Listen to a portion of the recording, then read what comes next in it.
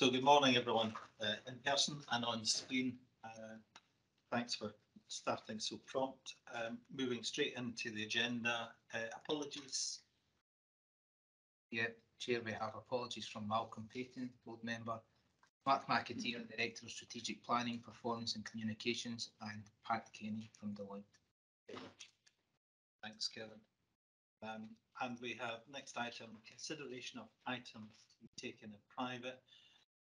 We've got the minutes from the last private session and associated action log. We've got an update on the investigation report to the trauma and smoke detectors, and an update on the Scottish Water Service Level Agreement. Are people content that these are taken in private? Is there anything else that anyone believes we should be taking in private that's currently marked? No. Okay, thank you for that. Chair, sorry, can I just get one point of accuracy, if it's okay, on the agenda and the investigation report? It's trauma bag as opposed to trauma bags. I know that we won't keep on saying it's plural, but it is only one bag. No. Yes, and it is indeed just one bag, but it's smoke detectors. Okay, thanks for that, John. And then that takes us into the minutes of the last meeting, 20th of June. Can I check first of all whether you agree these accurate record of the meeting? Yeah. And secondly, are there any matters in the minutes which you consider to be matters arising that are not covered elsewhere in the agenda? Okay, so we'll deal with these as an accurate record. Thank you for that. And then to the action log, Kevin. Yep. So the action log contains 11 actions. A total of 9 of these completed. The committee are content for the completed actions to be removed from the action log. There is 2 actions in progress, both of which will be covered during the committee meeting today. Chair. Yeah, thank you. Are we content at that summary? Yeah, okay.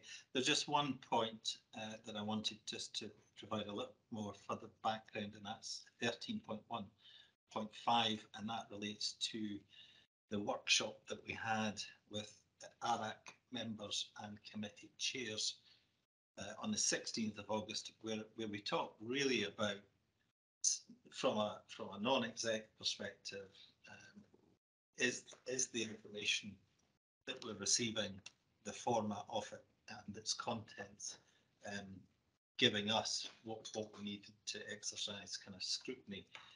And we had a good discussion, and there were 4 specific points that came out of that discussion, which are now being looked at and kind of further worked up. And David Johnson is taking the lead on that. And just in summary, those 4 points were to try and improve the currency of the information on the risk register, so reduce the kind of lag between getting it updated and getting it reported to committees. Thinking about changing the presentation, the structure of it, so as to align strategic risks to strategic objectives in a way that's much clearer.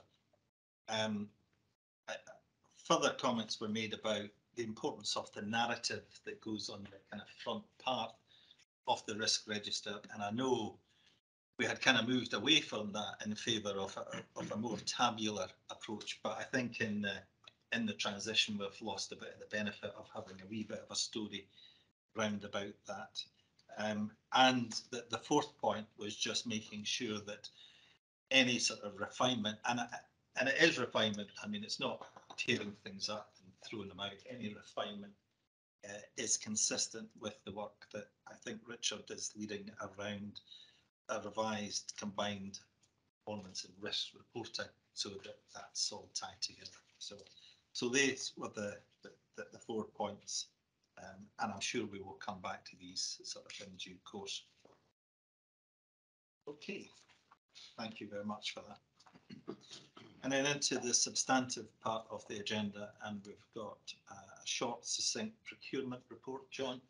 Thank you, Brian. I'd like to present the annual procurement report for 21-22 for recommendation to the board. I recognise it is a lengthy document, but the format of the report is both prescriptive in the sense that it has to comply with Scottish Government guidelines and legislation. I would also highlight that as a service, it's in line with best practice. And in particular, you may recall that as part of our procurement strategies, we said that we would make sure that we were fully transparent in all the information around our procurement activity. So this is trying to address that requirement as well. There's a number of detailed appendices which have been included, which probably exceeds where we are in terms of other public bodies. But I think that should be welcomed, although I do take the point about the 92 pages. So there we go. In terms of, rather than me going through individually each of the 92 pages, I thought I should perhaps give you a summary of the highlights of the annual procurement report. And I shall do so. So at 3.2, we undertook 45 regulated procurements, and the overall value of that is £186 million. A substantial element of that is obviously to do with the hard FM contract. So before you say how come we spent 186 million, that's contracts over the period of time, so not just within one particular year. The work that we have undertaken with the supplier development programme has also been highlighted in the report on hard FM, and just to note that we've been shortlisted for an award around that work. 85% of our procurement activity is delivered via collaborative contracts, which is slightly better than previous. And we've also had a slight increase in expenditure with small, medium enterprises, 33%. And also in terms of Scottish-based businesses, we have spent £46 million, which is about 47.25%. We've also made a significant commitment to climate change through our procurement activity, and that can be referenced through the low carbon appliance and the work that we are doing in terms of carbon management and decarbonising our activities, and that's been done through separate ring-fenced funding from Scottish Government. Plus, we're actually doing a fair bit of work around improving literacy in terms of climate change across the organisation. The procurement team have actually went through that training, and we are looking to try and broaden that training across the organisation. We also can demonstrate our commitment to fair working practices.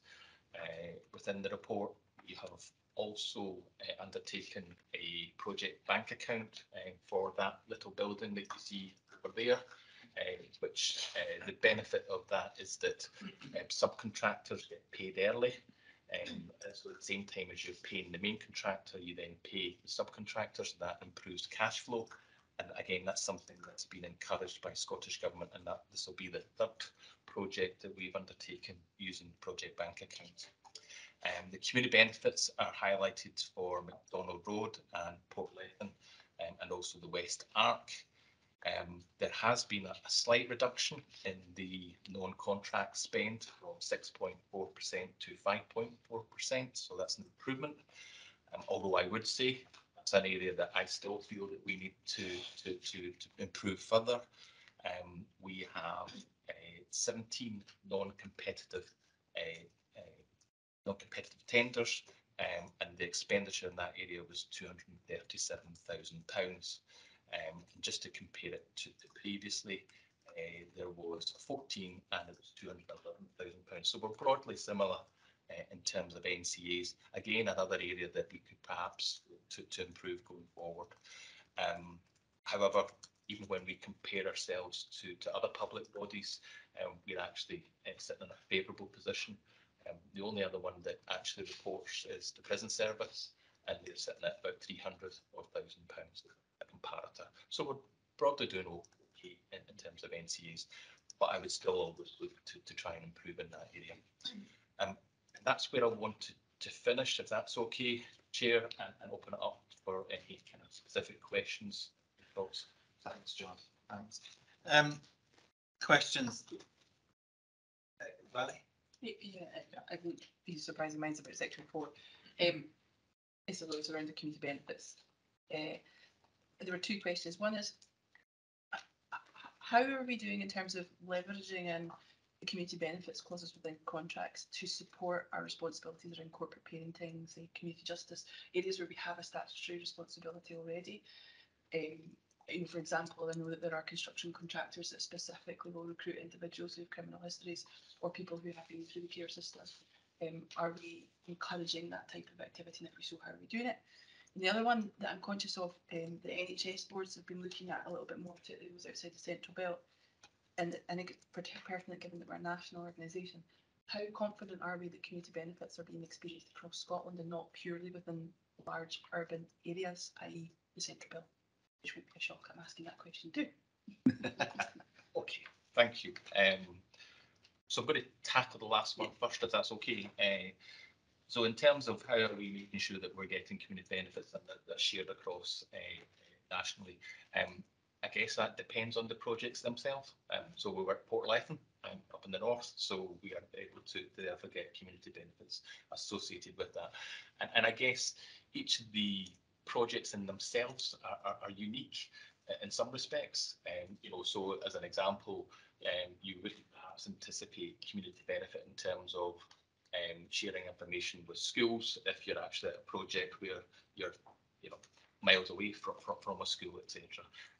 So the actual programme in terms of sort of the definition of how we identify the community benefits is defined both by the actual framework itself. Typically, we're going through the SCAPE framework, so there is a defined list of here are the community benefits that we should include, and also the type of project that it is.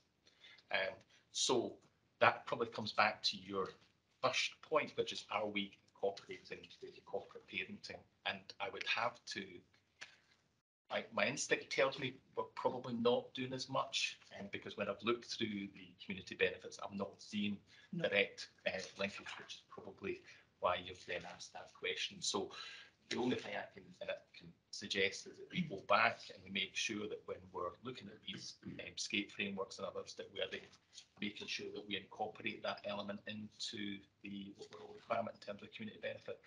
I think the only other thing that I would say around community benefits is that we do try and maximise those community benefits.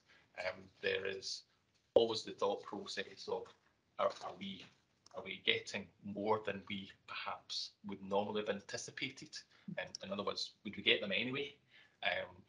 My only thought process is that the old adage, you get what you measure, and we have defined these particular areas, identified them, so therefore we are receiving additional benefits across the communities because of the work that we're doing in that area. Does that answer? I know it doesn't completely answer the point, because I think there is an absence there in terms of the corporate parenting, but I'm happy that we take that on board and look to try and incorporate that within frameworks. It does answer, John, if I may throw it. I think I mentioned this possibly the last time this came up as well. It is a tricky situation, and I'm aware of that. NHS have been looking at potentially creating registers where communities can create wish list type things that contractors can then actually go to and say, so Robertson's, for example, across North Scotland, as far as I understand, but what they're able to do is to take their community benefit if they're working at a national organisation or national contract, and actually say, well, that community, our community wants this, that community wants this, we can do these things, potentially at very little cost. If the NHS is working on that framework for a community wish list, is there opportunities for us to take advantage of elements of that if it's working? I'm not saying I know if it's working or not. But I think it's important that where we're realising community benefit, that we try to make sure that that reach goes beyond the immediate vicinity of a physical piece of work, if we are a national service. And I do think that we need to be very mindful of how we leverage and change against our statutory responsibilities through opportunities like this as well. But you've agreed with me. Okay, so you can, Leslie. Thanks, Brian. Mary, you made some excellent points there. I had a couple of questions on community benefits as well. But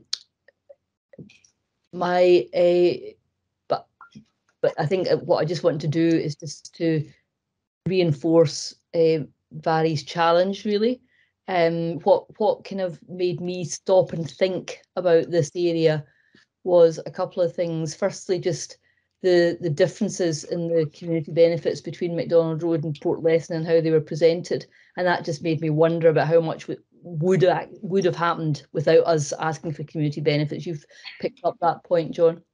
But the second point that made me pause in this area was the Sodexo list of here's all the things we've done for community benefits, and some of these things, like, you know, we recruited new security officers, you think, well, that's not a community benefit. And we had a gift presentation for a cleaner who was leaving. So I've picked, you know, a couple of extreme examples, but it did make me wonder about whether we were really critically kind of challenging ourselves and our suppliers on community benefits. Mary's made the point very well indeed, but I would welcome at some point in some forum perhaps a look at what we're doing there. I think that a huge amount of our respect respect that we get from within communities is because we are such a community organisation, and the work that has been done by the procurement team in improving all aspects of procurement has been fantastic. And I wonder whether the procurement team, in collaboration with our local communities and our LSOs and group commanders and so on, can really just give a bit of welly in this area and really take our work up a level in this area. So that was my point there. No particular response required unless John wants to. Chair, I had a second point on procurement. Can I come in with that now? Yeah, of course. Yeah, okay, thank you. It was normally, I think we get the PCIP assessment, and I just wondered what the position was with that. Thanks.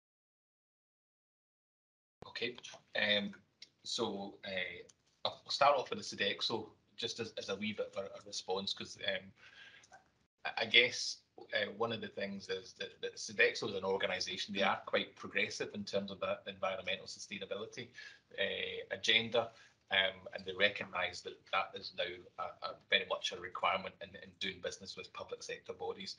I think one of the things that we make sure that we challenge them on is it isn't just a generality, that it's something that they're doing across the board. And we ask them specifically to say, well, look, what is that doing for us for this particular contract? So how can you demonstrate that you are delivering additional benefits to us on this contract? So sometimes that's probably, Leslie, why they're going into a wee bit more detail. Well, we've got this extra security and all this kind of thing. It's trying to demonstrate additional benefits specific to the contract. So because I think the tendency is to just have that generality that you know, that they say, oh well, across the board we're doing something. So we are trying to target them to say, no, what are the specifics that you're delivering against the contract? And I think that's to be welcomed. So hopefully what we are reporting is stuff that we can evidence against this particular contract. In terms of the PSIP process, we undertook the PSIP process back in 2019.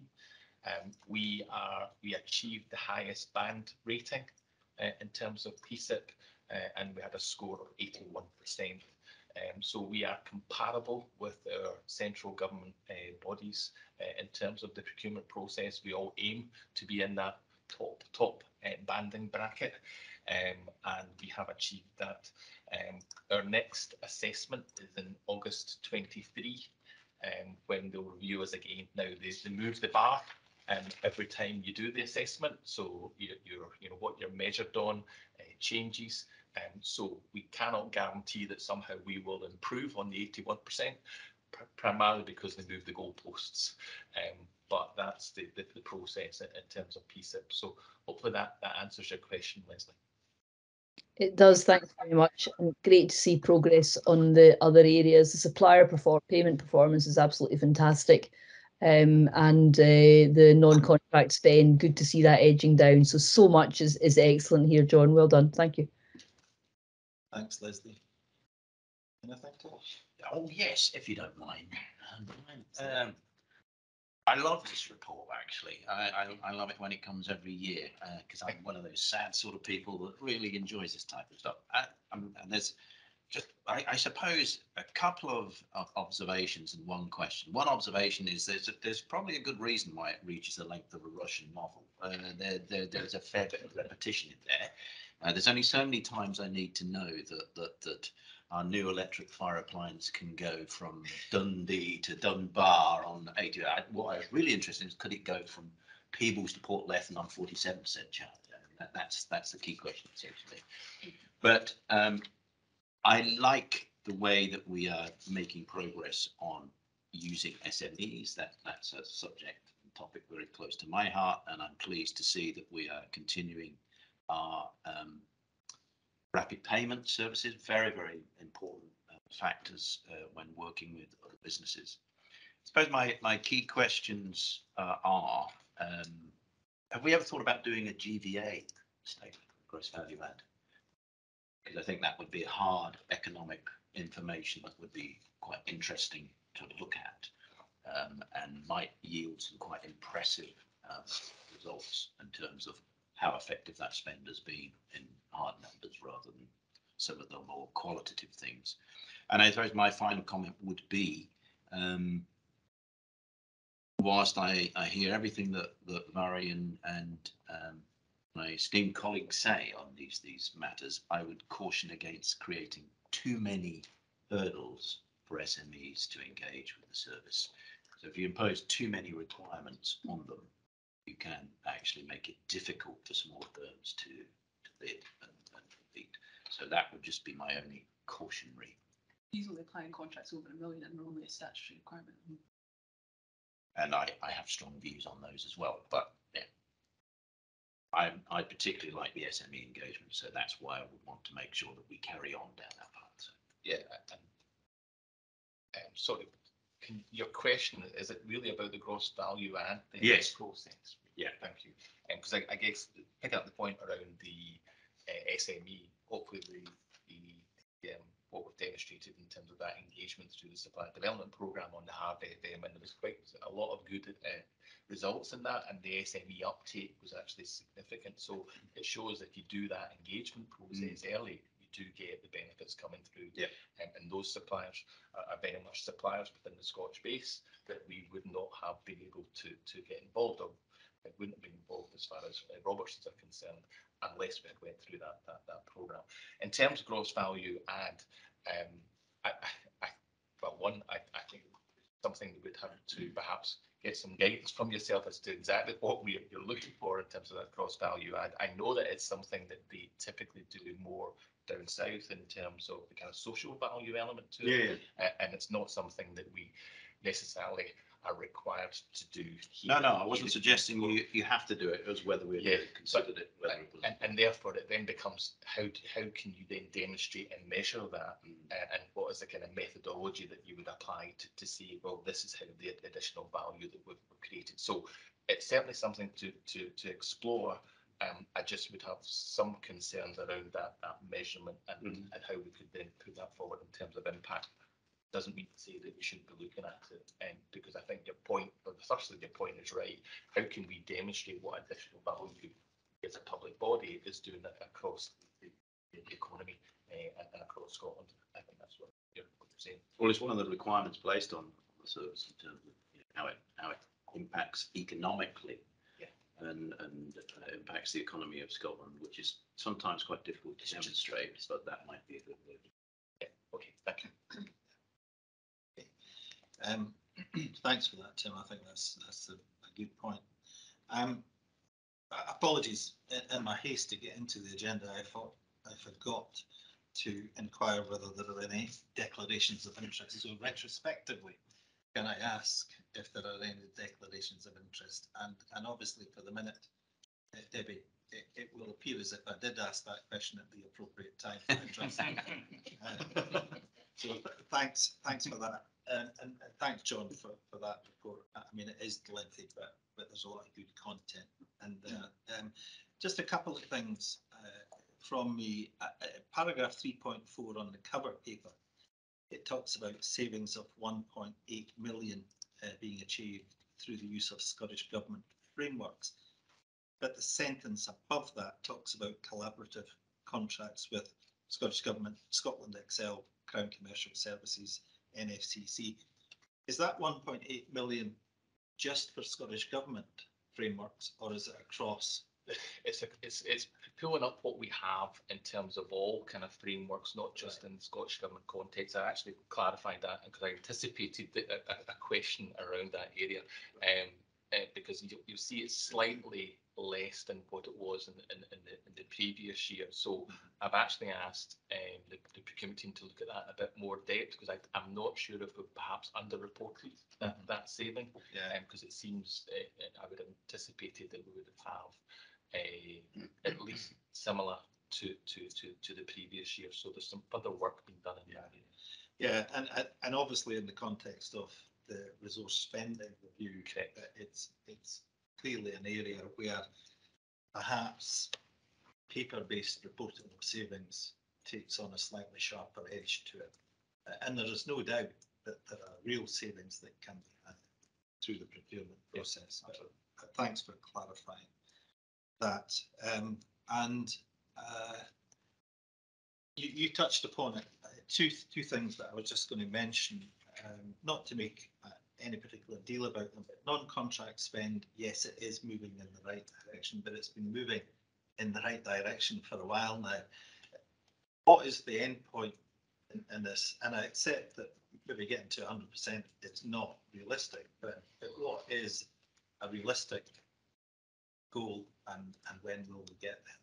Yeah, and I think the only way of answering that is actually that analysis of that non-contract spend, and actually saying, well, look, is that something that we are ever going to achieve to become on contract? And there will always be that natural transition, if you like, from either, we put a new contract in, it starts tomorrow, and suddenly the old contract is then deemed non-contract spend, so there'll be a kind of transitional period in these things. So I do anticipate that we will always have some element of non-contract spend.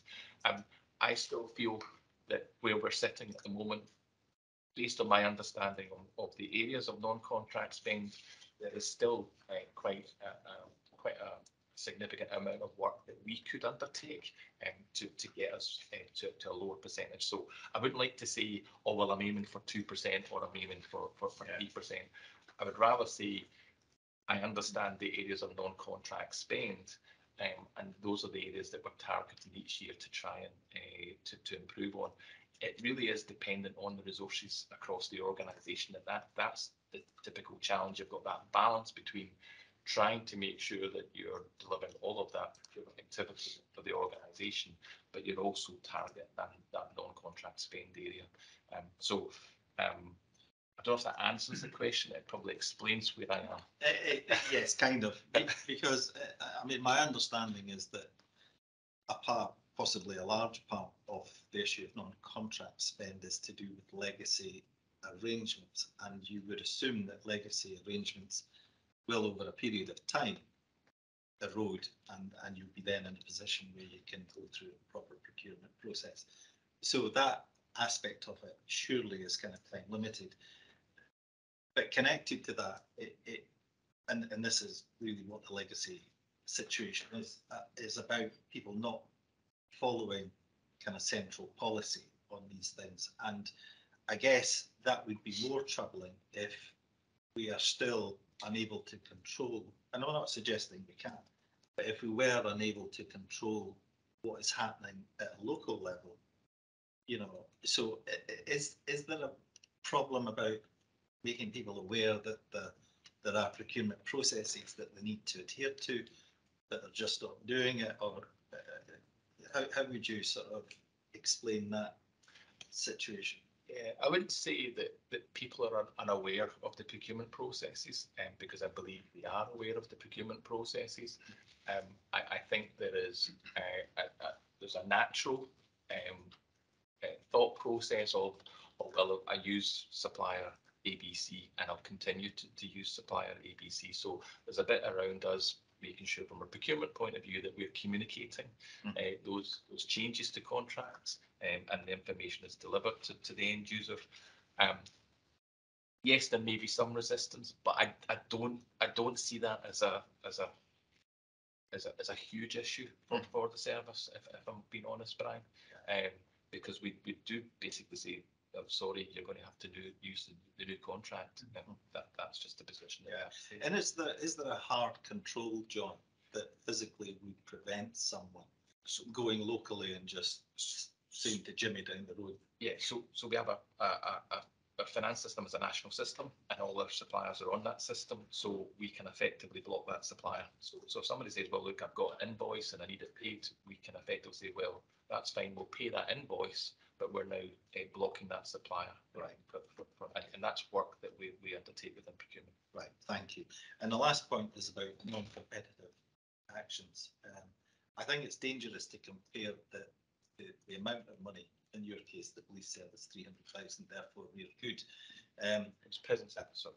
Prison service, my apology.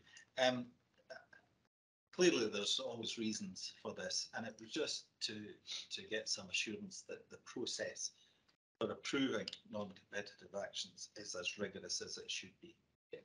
So just to explain the process, any NCA has to be signed off by myself, and it also has to go through a review by the procurement manager. So the procurement manager initially looks at it, sees, look, is there enough information to merit this going through as a non-competitive tender? And I do have to say that we reject quite a few of those NCAs requests because we can demonstrate, no, you just have to compete the process. And only once we are satisfied will it be presented to myself to say, look, we're comfortable that there is an NCA here, we're comfortable with what the end user's needs are or the services needs are, and that's what is authorised. I have to say I'm getting a bit tougher as well on those NCAs, particularly if I see that it's a repeated NCA, so in other words, a year-on-year position. So if I can see a trend, say, well, wait a minute, you put an NCA last year, in fact, you put an NCA for the last 2 or 3 years. So no, I'm not signing off the NCA. I want this competed. And I think that's the right thing to do for the service. But we have to also make sure we are maintaining the overall service delivery. So it may be in the context of saying, I'll let it go this time, but next year I want to make sure that that's now as part of a competitive process. Okay, great. Thanks, John. And congratulations for being shortlisted for the Go Awards. No further questions.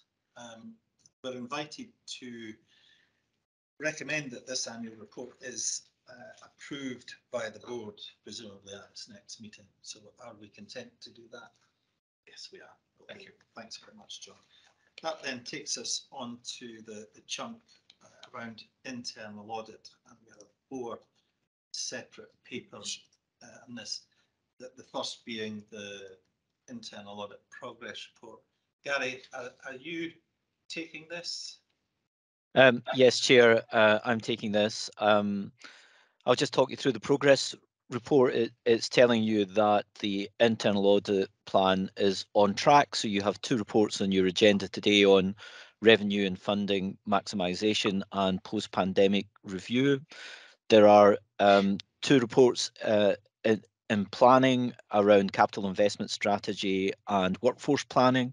And you can see the scopes are included in the progress update for you to review and comment on today. And the only other part of the report to comment on is around KPI status, where we are highlighting one KPI as amber, and that's around the number of days really to complete some of the audits. And I have to really thank, I think, the officers within the fire service who have been supporting internal audit during a difficult time in the past 3 months. So it's been holiday season, there's been changes in the senior leadership team, we've had the Queen's funeral, there's been a lot going on within the fire service, and officers have gone the extra mile really to support internal audit to get the reports cleared for you today for the meeting, but that explains why that's recorded as amber within our progress report. Happy to take any questions on any of that, Chair. Thank you. Okay, thanks, Gary. So firstly, on the progress report that's before you, which includes the outline terms of reference for corporate performance management and training assignments. Right. One small observation and one small comment, I suppose, and it in part is actually just seeking reassurance in or the training one that we will be taking account of the learning and the changes that were made within the context of COVID and how those lessons have been learnt in terms of developing the training context, because I'm conscious from the People Committee that we've actually seen some very positive change. It would be useful to understand that that's going to be looked at within this. And then the second point is I agree and understand why this is looking at training specifically in relation to operational staff. But I am raising, and I have raised it within People Committee as well, that we do need to make sure that we understand that there is still training competencies and currencies within support staff as well. And currently there is not an avenue for assurance provision around that side of things. I am aware that Andy's aware of that and that we are working on it, but I do think that we just need to be conscious that this is not scoping in all staff and all very specific is there. So that was an observation, but the point about the COVID training is possibly one just about reassurance, Gary.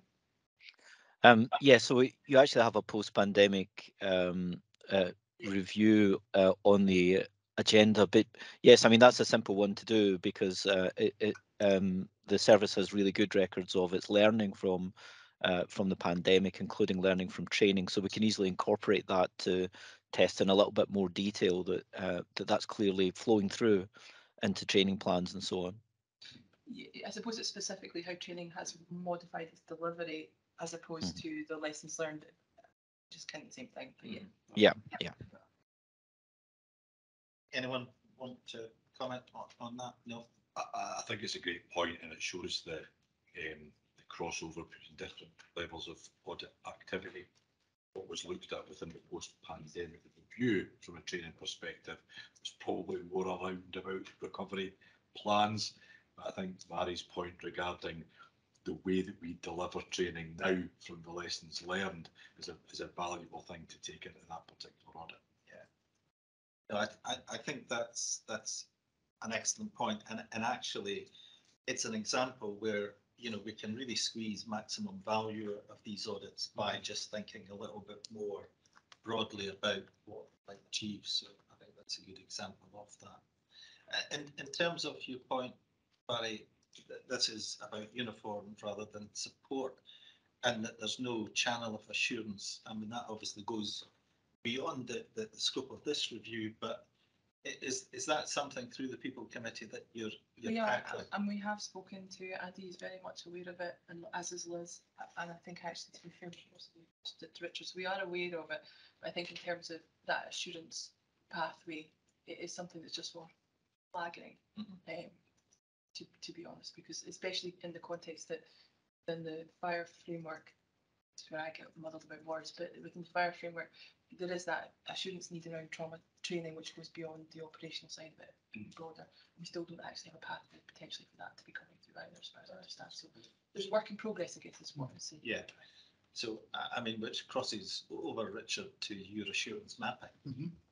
So there would be a need, but no source on your map as of today. Excellent. Maybe, yeah. Well, maybe, yes. Other questions? Has it got a hand up? Oh, Leslie, sorry, I couldn't see that. Yeah. Thanks, guys. I've got a point on the training one and also on the performance management one. On the training one, there is a risk to the organisation where we've put in place training for everyone, and if that training has not been completed and something happens, and then there can be comeback on the organisation that leads us potentially into financial loss. So my question is, will you look at training record keeping within the organisation? So is the organisation able to categorically say firefighter A, B, C, D, E, F have completed that training. Therefore, the organisation did all it could to prevent situation XYZ happening. Thanks. Leslie, that's it's captured in bullet point 3, but whether or not you know, the fact you've asked that question maybe indicates that the language we've used doesn't address it in the way that you've raised the question. Our intention around completion rates is to say exactly that there is monitoring around who has undertaken training and that the organisation can evidence that that training has indeed occurred, and that can happen at the individual level. That's really helpful, and yes, I did wonder whether it was in that bullet point, but thank you for confirming that. And then the follow-on question for that would be, and what action is taken to ensure 100%, as close as you can get it, allowing for long-term sick leave and so on, 100% coverage of the trainings required. So is that something that will be looked at as well? Yes, so the areas around completion rates and how that's monitored, and you would expect part of the monitoring to be for those who have not completed, what the arrangements are to monitor that they do in fact complete. Okay, that's helpful, thank you. Brian, can I go on to the second point about performance management? Yeah, please do. Yeah. Okay, welcome this review, and I'm looking at the how you're going to consider that there's an appropriate range of indicators. So there's a number of frameworks that you can use to do that. There's the 5 aspects of best value. There's the 4 results aspects of EFQM. There's a range of frameworks. Are you using a good practice framework to assess the dimensions of the PIs? Yeah, that's my question. So one of our first questions as part of the audit will be, how does the organisation itself systematise performance so that it can confirm to itself that it is appropriately monitoring the key performance indicators that tell you whether the corporate plan is on track, on time, on budget, the operational plans are being delivered. It's that pyramid of assurances. And as you say, there are numerous models, balanced scorecard, COSO models, EFQM that you mentioned. There are a whole host of models that the organisation could use. And the question is, does it have that type of model? And if it doesn't have that type of model, how else does it ensure that pyramid of assurances around performance management and monitoring occurs? And we'll look at that in detail. So then we'll look at what does the organisation monitor and why, and we'll ask questions around that. That's the intention of this, is to come back with recommendations that should help the service think about how it develops performance management in the round, and to give assurance also back to the board then about whether the performance management that does exist can be relied upon. Okay, that's great. Thank you. Thanks, Leslie. Tim? Yeah, Leslie's excellent point about tracking training was one that I was going to ask about, so glad I've got that clarified. I suppose that if we were going to do a drains up on training, I note that we're not going to be covering specialist training, and I was just wondering why that's specifically been excluded. It seems an odd thing to leave out when you're looking at training generally, so I wonder what the rationale was for not including it. Well, officers may well comment on this, but part of it is really we could cover where do you stop on training, because there are so many different elements of it. Specialist training has been subject to an ongoing review by the training team. So we felt that the best route for internal audit assurance at this point in time, so it will be a timing issue, eventually we'll get around to specialist training, was to look at the area that we thought we could add the most value, and that will leak into training in other areas. So some of the learning, hopefully, from the internal audit review will support more wider corporate learning, including in specialist training and in other areas. So that's the rationale for doing that. There will be a future audit, no doubt, around specialist training and around corporate training, which has already been raised in the discussion. I don't know if officers have any comment on that point. Yeah, Robert. Now, just an interesting point, I think, for colleagues to note that the Welsh HMI, so my equivalent in Wales, last week published a report on training and the need for a proper training needs analysis across the 3 services in Wales. So I'm considering that at the moment in terms of the detail within it. but it's not about having specialist training and core training. It's about having the appropriate training for each particular place and the assets and the equipment within each particular place. So carrying out that forensic analysis of training need and the time required associated with that need, I think is an interesting point. And whilst we are not cited or planning on carrying out a thematic on training at any time soon, it may be something we revisit in the future, and it's certainly something we will consider during our service delivery area inspections under the banner of people. I think it's something that we would consider not just for the uniform staff, but also for support staff and how their training needs are being met and to keep them safe when they respond or carry out their functions in the organisation. So it's something that we're certainly cited on, but it's not, I don't think, about categorising it as core and specialist. It's about the actual required training to allow firefighters and other staff to do their jobs appropriately. Yeah. I would agree with all of that, because I think the danger is that we look at this in a bit of a silo. So rather than saying, as you've kind of articulated, Robert, that what is really important is understanding operationally what is needed and how training is used to support that. And I think that there is a danger if you do it kind of piecemeal. And it comes back again, Richard, to that. Mm-hmm. What assurance do you know? We have an operational requirement of X. In order to get to X, we need training as a key enabler to, you know. So, you know, we may have a report, for example, on this aspect of training that says actually we're doing really quite well, but we are significantly in deficit around. I'm not saying we are, but significantly in deficit. And the impact of the deficit in specialist training, you know, is the thing that's actually critical to successfully meeting the operational capability and capacity of the organisation. So I wonder, even though this is excluding specialist training, you know, are we able to, in summarising the conclusions of this, refer to and relate to what has already been done or is about to be done on specialist training? So to give that kind of joined up approach. Can I? Yeah, please do. I do understand why they have been separated, and I wonder if there's value in reflecting a little bit on what Gary was saying, that the team themselves are looking at the specialist stuff at the moment, and that I would question whether it's the right time to audit that right now. And I wonder if there's a value, rather than perceiving them as distinct audits, Gary's already indicated, but whether or not we would see this audit and then one around specialist training and then one potentially around the corporate side of training or the support staff training as a whole piece. And part of the reason is that it's simply about practicalities as well, Brian. I think that there's an element whereby to go into sufficient depth that I would like to see in this audit around this.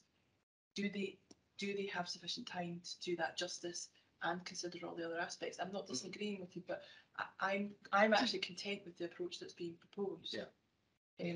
If that is of any interest in anybody. Yeah, and well, it is obviously of interest, and it's absolutely valid. I mean, but what I want to stress is that the assurance round about training, or indeed anything else, doesn't necessarily have to come from internal audit. You know, so if there's internal work being done to provide assurance, you know, and whatever the timing of that is, whether it can be sort of referred to in this final report or whether at a later stage the dots can be joined together. But it's about turning things around, and the starting point is actually what is it we need, what is the assurance that we need, that what we need is being delivered, and looking at it through that end of the telescope. Richard.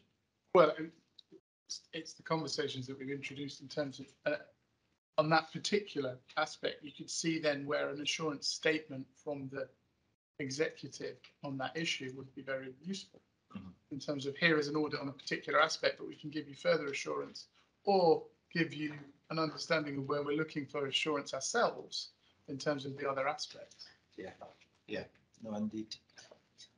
Oh, sorry. Oh, Guy. Yeah, so just listening to the discussion there, and I mean, certainly in internal audit, we do really understand that training is it doesn't start and stop in one area, and it does affect all parts of the organisation. I do think, I still think, having spent a lot of time discussing this with the service, that this is the right approach at this time. One of the control objectives within that is how the organisation goes about identifying training needs, and that could be wider because it could leak into other parts of the business. And I'm sure we can signal to the committee, if we think there are wider concerns around identification of training needs, for example, if the committee felt that were necessary. But I wouldn't want to extend the scope at this point, particularly beyond what the organisation could support reasonably at this time. Yeah, and I certainly wasn't suggesting we do extend the scope. I think it's been a helpful discussion, which actually leads me into the benefit of having these outline assignment plans brought to the committee. That's the good news. The less good news is this piece of work actually commenced on the 3rd of October, 10 days ago. So the opportunity for this conversation to influence those terms of reference is kind of all but lost. So it's really just to say, going forward, if we find ourselves in this situation because of timing, that this is going to arrive after the event, as it were, could we maybe circulate this by correspondence so that you have, the opportunity for committee to have some input to it? But I'm sure that can be achieved. Okay, no further questions or comments. So thanks, Gary. That's been really helpful. So moving on to the 2 reports, are you it for these as well, Gary? Yeah, so I'm doing all of the internal audit reports today, Chair. Hopefully that's okay with you. So this is the revenue maximisation and funding maximisation report, and I'm just going to assume that the report's been read, and I'll take questions at the end. But just to highlight or draw out some key issues. So we found that the organisation has generally good arrangements for controls around revenue streams and for maximising those, particularly around government grants wherever they could do that. The issue that we found, and I'm paraphrasing lots of issues within the report here, is how the organisation draws the diverse activity that's happening in different parts of the organisation together to ensure more corporate control and thinking around revenue maximisation activities. And that would include things like option appraisal and which areas to focus on more, and setting targets that are reasonable for maximisation activities. And you can see that coming through in the controls assessments, where 3 controls are rated as amber, and it's all around how the organisation monitors and manages at a corporate level all of the activities that are ongoing around this area, and within the areas for improvement, which are around oversight of funding opportunities and centralisation of those. They need to exercise how you identify funds that are available, and then how you draw all of that together. And you can see that the management responses to the recommendations from internal audit in each of those areas. Happy to take any questions on any aspect of the report, Chair. Okay, thanks, Gary. Questions? Oh, well, actually, before questions, sorry. John, this is you're the kind of recipient of this. Thoughts on the report? So generally, first of all, I would highlight the positive good practice that they identified as part of this. I would always want to do that first of all. I guess my overall view is we are very much accepting the recommendations from assets. I think that point around oversight, around having additional scrutiny, and also particularly around a kind of central repository is absolutely valid. And I think, we have it's a very complicated landscape in terms of trying to maximise funding. So we're trying to maximise it at both a local level through the LSOs and engagement through community planning partnerships, etc.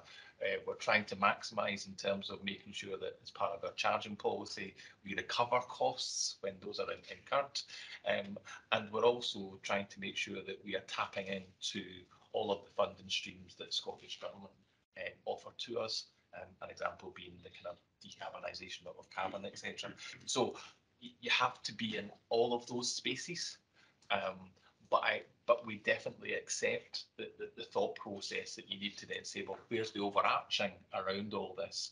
And are you making sure that collectively you're there for maximising the revenue? So I welcome the audit from that perspective, and we have undertaken to both provide that additional oversight and scrutiny, particularly through the Good Governance Board, and that finance will be the kind of central repository for grant and financials, and also the conditions, because what has happened is that a lot of that grant information is sitting at that local level. And the audit has highlighted, well, that's great, but people move around and you don't have that central repository. So we welcome the audit, and we understand the kind of recommendations and are accepting of that, and have therefore responded accordingly. I think the only other thing that I would probably want to highlight is that there is other work that the service is doing to maximise revenue as well. So as an example, we are as part of our resource spending review, we are very much focused on engaging with those local senior officers to make sure they are adopting a consistent approach in terms of revenue maximisation, and that they are following the charging policy. And the Director of Service Delivery has taken an action and has subsequently delivered against that. We're also making sure that as part of the budget process for this year, in particular, that we are making sure that any of the unbudgeted income is identified and streamed into the normal process. And we have identified opportunities to increase potentially income generation in response to the resource spending review, for example, through considering training, whether we can do external training in the future.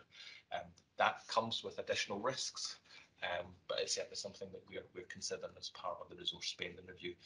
And finally, another area that we're looking for to in terms of work is that we are, as part of the Reform Collaboration Group, and specifically around the Blue Light Collaboration Group, we are reviewing income generation and particularly events across the 3 emergency services. So we're looking at, police, ambulance, and ourselves, who would perhaps attend a specific event.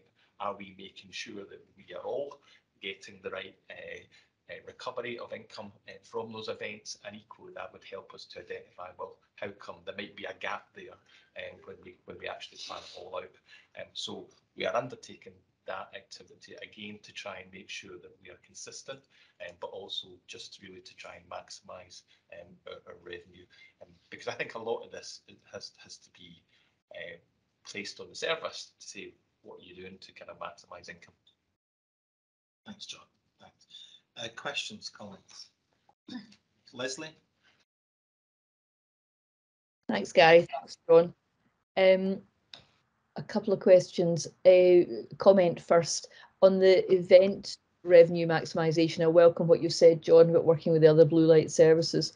I know working at the council where event organisers were continually complaining about the costs from the police, or didn't complain about the costs from anywhere else, and it just makes me wonder whether the police were upping the ante, whether we could do similar. But I'm glad that works is in hand. In relation to the recommendation on page 8, the recommendation appears to talk about oversight should be centralised, responsible party should consider whether current funding is fully used, assess all available funding opportunities. The management action says we'll improve the visibility of external funding. So it seems to me the question, is there a mismatch between the recommendation and the management action? And as part of the response to that, please, can I ask both Gary and John whether consideration was given to the creation of or moving somebody into a role for a time limited period, 6 months or a year, and putting them on to maximising funding. It's an approach that's been used elsewhere, and basically your performance target is that the individual concerns makes, certainly covers their salary, but the target being for them to raise 2, 3, 4, 5, 6 times their salary. So was consideration given to that? But so the question is about the recommendation, the management response on page 8, and whether consideration was given to a specific role like that. Thanks. So the audit side of that, we thought the recommendation around how do you centralise some of these functions to provide the right oversight across the various activities was the right one to make. The decision around, well, how do you implement that recommendation in the round really is one for management, and the management response is that they can achieve that through the good governance board largely. But it is over to management to decide, well, what's the best way that the organisation should do that? And Leslie, you're asking the right types of questions, but I guess the assurance needs to come from management about whether that will achieve what you're looking for. Yeah, just on that point. Yeah, so if I could respond, Leslie, you're absolutely right. The recommendation was to say, well, look, either a role or a group or something that should be put forward to give that oversight. And we felt, and I had a discussion with Mark McAteer on this, that we felt as a collective, all the heads of functions go to well, the majority of the heads of functions go to the Good Governance Board. So that gave us a good oversight in terms of, well, what else should we see? And we also wanted to ensure that by reporting that to that Good Governance Board, we could then say, well, look, is there gaps there? Are we seeing through that process that what we've reported, as an example, well, let's look at the external funding in this year. Why have we not maximised that external funding, and why is it being carried forward into a future year, etc. So by having all of the individuals around that table of the Good Governance Board, we thought that would give us a better oversight rather than a specific individual person being identified with that role. So that was the rationale that we used for that recommendation or response. Leslie, are you content with that response? If I could come back on a couple of points, please. Thanks to both of you. So John, if I understand you correctly, I think you said that finance has the centralising role because the recommendation is more about scrutiny of external funding. The recommendation is about assessing funding opportunities and maximises them. I think you said earlier that finance will take on that role. Is that correct? Yes. Yeah. So if you like, finance are going to be the guardians of that information, but that doesn't mean to say that then allows hopefully additional scrutiny by presenting reports on that external funding to say, well, look, what external funding have we received in the year, and how has that then been spent, have we maximised that external funding, or were we not able to do so because of delays or whatever, and we can then say, well, how does that compare to previous years, etc. So it's hopefully a method of applying additional scrutiny and hopefully therefore maximising revenue for the organisation. Okay, so I get that. Just a point for perhaps for consideration. It would have been helpful to see that response in the report that came to us, and maybe we've got a heading management action, but maybe management response, management action, might have been helpful there. So you've given us a fuller understanding of why the management action is as it is, but you've told us that verbally. Question mark, would it have been helpful? I think I would have found it helpful to have management response, i.e. we're going to do this within finance, management action, and the scrutiny of it will be through the Good Governance Board. But I leave that hanging as something between you and Gary. And now neither of you have come back specifically to the point, was consideration given to a tasking an individual with this, with kind of targets for a covering their salary costs and an additional grant that would not otherwise have been drawn down?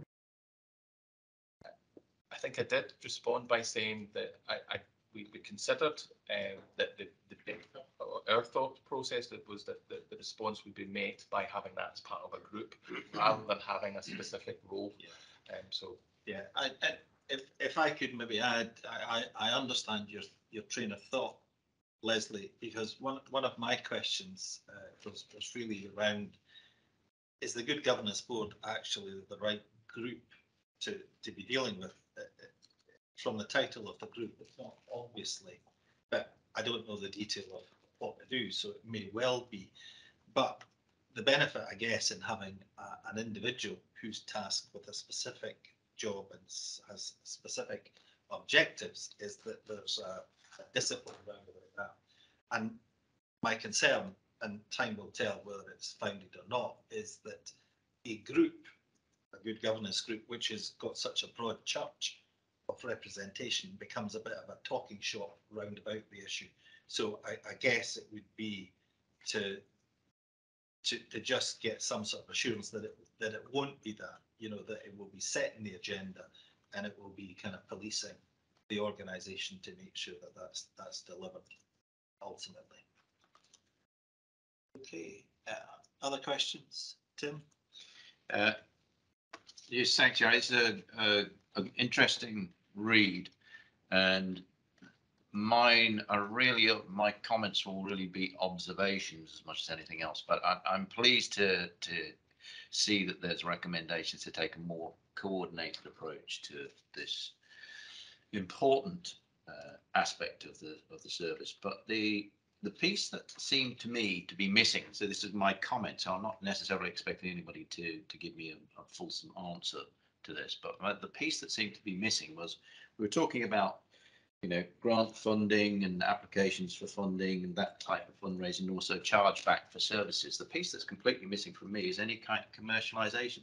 No mention in here of IP licensing, or our approach, or the services approach to that. I know we're doing innovative things. We hear reports about work with, you know, the electric vehicle. We hear about work on the specialised helmets that are being done in conjunction with universities. We've talked about the sophisticated algorithms that we've used in developing the CRIM. All of this stuff, and for me, all of these speak to IP generation and considerable revenue generation opportunities. And there's lots of reference to, you know, documents around this. I don't know whether the documents included in that include, you know, standard boilerplate IP agreements, but there's that whole aspect of revenue generation that seems to be completely missing from the report.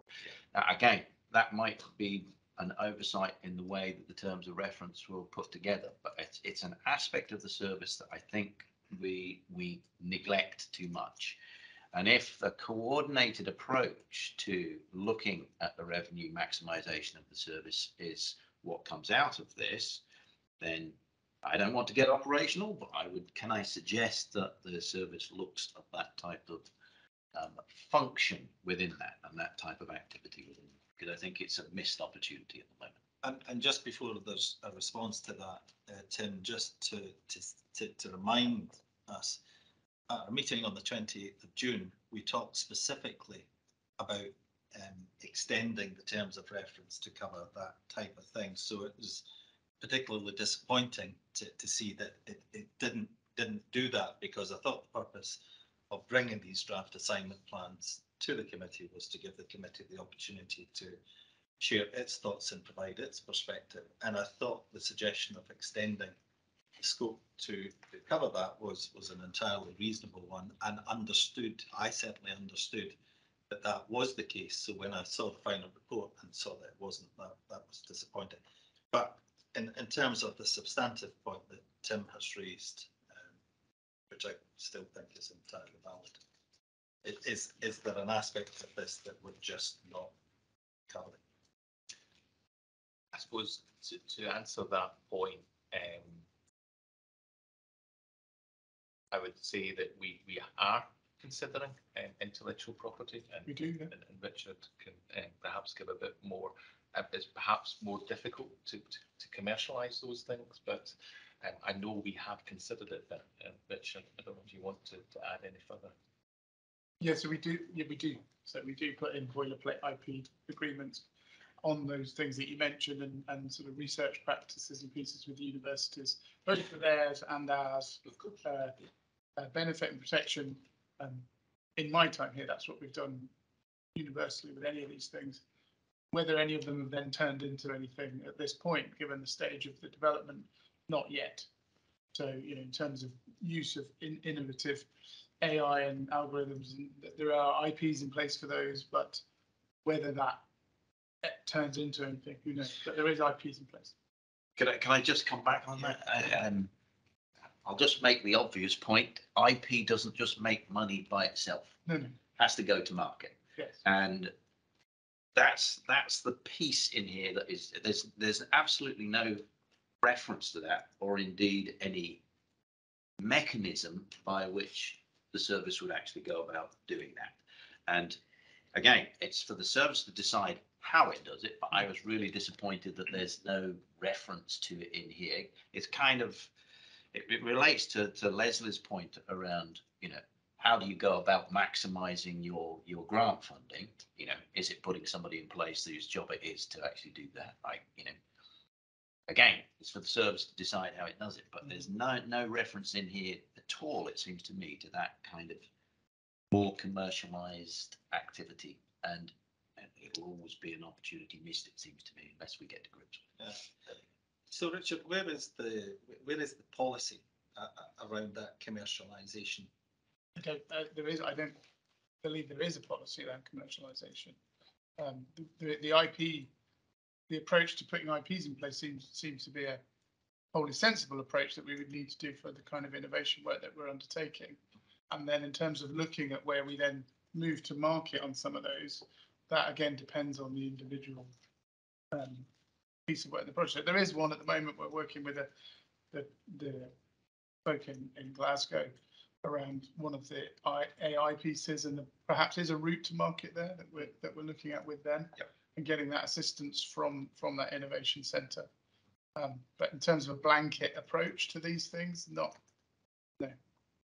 So is there an opportunity here, because there's some overarching policy or guidance around income generation, income maximisation? Can we simply extend that to include IP commercialisation?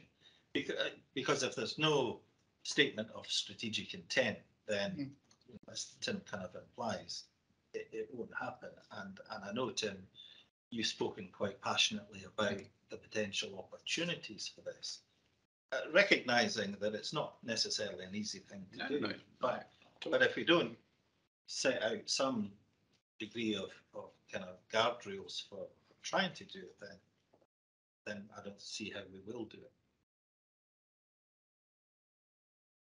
I think from my perspective, the committee makes some excellent points around about that. I think, as we been brutally honest, maximising revenue has not been something that the service has sought to do up to now. However, we're about to enter a different phase within our life cycle as an organisation, brought about by the resource spending review. And we've certainly been having early discussions as an SLT regarding how we maximise revenue coming into the organisation. Now, there are clear capability issues within the organisation, because it's not something that we've got any great knowledge or experience round about, but it's certainly something that I would give a commitment that we're looking at the moment, but we would need to do it in a manner that we were comfortable that we would be making investments that we could get returns on. So we would need to have the capability to do it, and there might be other knock-on impacts on our budget anyway. So we just need to make sure that any efforts we put into this space was going to give us the benefits that we would see. But I can certainly give you assurances from a strategic perspective that as we move forward, we will look at a whole, without going into any specifics, because there's clearly some specific things that have been put on the table here, but I can certainly give you the general assurance that we will be looking at a whole host of things we can do going forward to maximise the income generation opportunities that we've got in the future. Yeah, that's really welcome, Ross. And what I would say, almost in balance of that, I feel that in some respects we are driven by the wrong motive here. We're driven by seeking out money and then working out the purpose kind of later on. And I was really struck by the section on strategic alignment, that, you know, looking at examples, there is no reference to the strategic purpose for doing these things. And if I think, you know, and I don't know if this is an example, but the electric appliance that we got funding for, was there quite clearly a strategic context for the appliance at this time? You know, where the whole life costs of making that commitment properly kind of considered. So there's a real danger that if you turn this to be about income maximization, these are some of the dangers that you might encounter. You know, it has to be, what is it we're trying to achieve, and what might we be able to exploit different income streams to support that, rather than it becoming an end in itself. And there's a feeling, and actually, when you look at the cast of people who were interviewed as part of the audit, I thought, how have all these people got an interest in this? So it's a further example where I think it's devolved, you know, speaking to LSOs, you know, someone comes up with a bright idea, you know, that's not to knock that on the head, but it has to be more strategic than that. So that's what I would kind of make a plea for. Sure. Yeah, I could just come in on that, please. So in terms of the discussions that the Chief has mentioned, and you'll be aware of some of this from the strategic planning piece, there is that commitment both in terms of the framework and the strategic plan around innovation, and I think there's a clear opportunity there in terms of that strategic direction for innovation. As part of that has to be around commercialization and taking those opportunities. Yeah. Those are sort of live discussions about how we do that, and a lot of that focuses at the moment, or at least at this point, in recognizing that service does pursue innovation, but perhaps not as strategically as it should, which is why it's now a clear commitment within the strategy. So there is that opportunity there, I think. Good, thanks, Richard. Gary, and then Leslie. Thank you, Chair. Just very quickly, I do accept, when reading the report again, actually, that we possibly haven't drawn out those commercial activity options as much as maybe the committee was hoping for. And but one of the things that we did in the review, and it is in there, it's just not as clear as maybe you were expecting, is we state quite clearly in paragraph 1.3 that there is no documented process for identification of all possible funding or revenue generating activities. It doesn't yet exist, and I think that's come through in the management response, and it's been really good to hear that discussion, because I think you know, the organisation itself is reframing its strategy around revenue maximisation, and hopefully this report is helping. But we didn't, as auditors, say, well, what about this revenue maximisation activity, or this one, or these alternative options, of which there are many.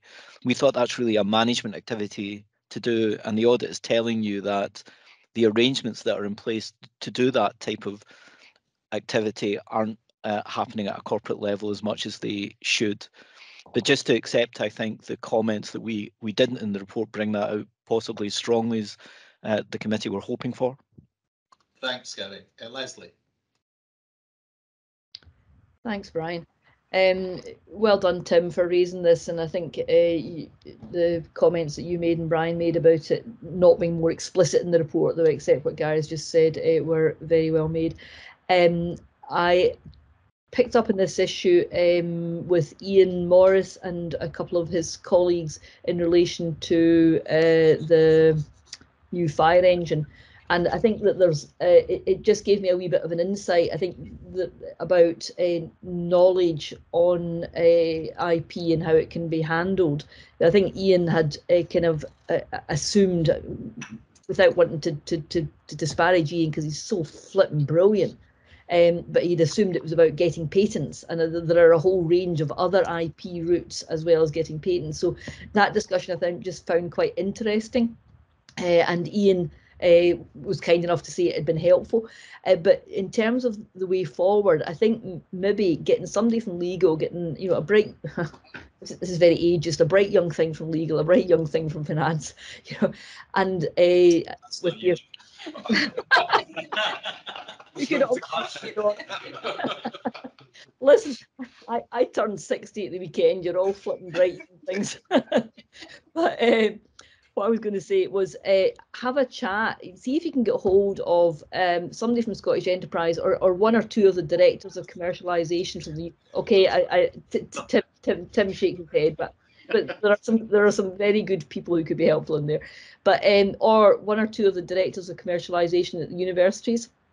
And just say, look, gonna just talk to us about this. Are there opportunities here? Is it worth it? How do we go about it? And I suspect some kind of partnering arrangement with to use the jargon, dated jargon, technology transfer, the commercialisation, partnering with the commercialisation units that there are at one or more of the universities. But I think that might be a way into it. So just a suggestion. Oh, thanks, Leslie. Thanks. John. Okay, just you're not as old as you look. Maybe with the thought process that someone could maybe teach an old dog new tricks then on that basis. I guess probably it's been a really helpful discussion, and we do appreciate it. And I think, you know, Ross highlighted it, there is an element around capability, and therefore I think reaching out, and particularly Leslie, Tim did shake his head when we talked about Scottish Enterprise, but perhaps just my prejudice is coming through. But perhaps even if I can take that action to say, like, we will now look to engage with those universities around those commercialisation opportunities, just to see is there any merit in that, some of those partnerships around it, and see where that leads us. And you never know, we might come back 6 months saying, look, actually that's been really fruitful. But if I take it as an action, at least, would that be helpful to the community? Very much, yeah. Thanks. We've got some of that in fledgling already with a couple of universities, so I can certainly assist with that. Yeah. And Ash has been doing some work on the IP stuff, so you know, it's not a barren landscape here. And she is bright and young. Yes. Yes. Learn with you, bud. Elon Musk come to the next meeting. Any other comments or questions? I think this has been an excellent report in terms of provoking, you know, discussion and sort of lateral thoughts. I did wonder, John, about the timescale for some of the recommendations. I mean, they appear to be kicked off to the right quite a bit for some things that appear pretty straightforward. You know, there's a couple at September 23, and there's one at June 23, which is relating to merely extending an evaluation process. And I know I'm probably oversimplifying it, but could I maybe just ask for a bit of reflection on these timescales to see if they can be pulled forward a bit? Can I maybe respond to that? Because I guess one of the things that we're obviously reflecting on is our capacity to deliver these things, because these things are not done in isolation. And we know that we are going through one resource spending review. We have a number of various agendas at a kind of corporate level that will mean that we will be particularly busy.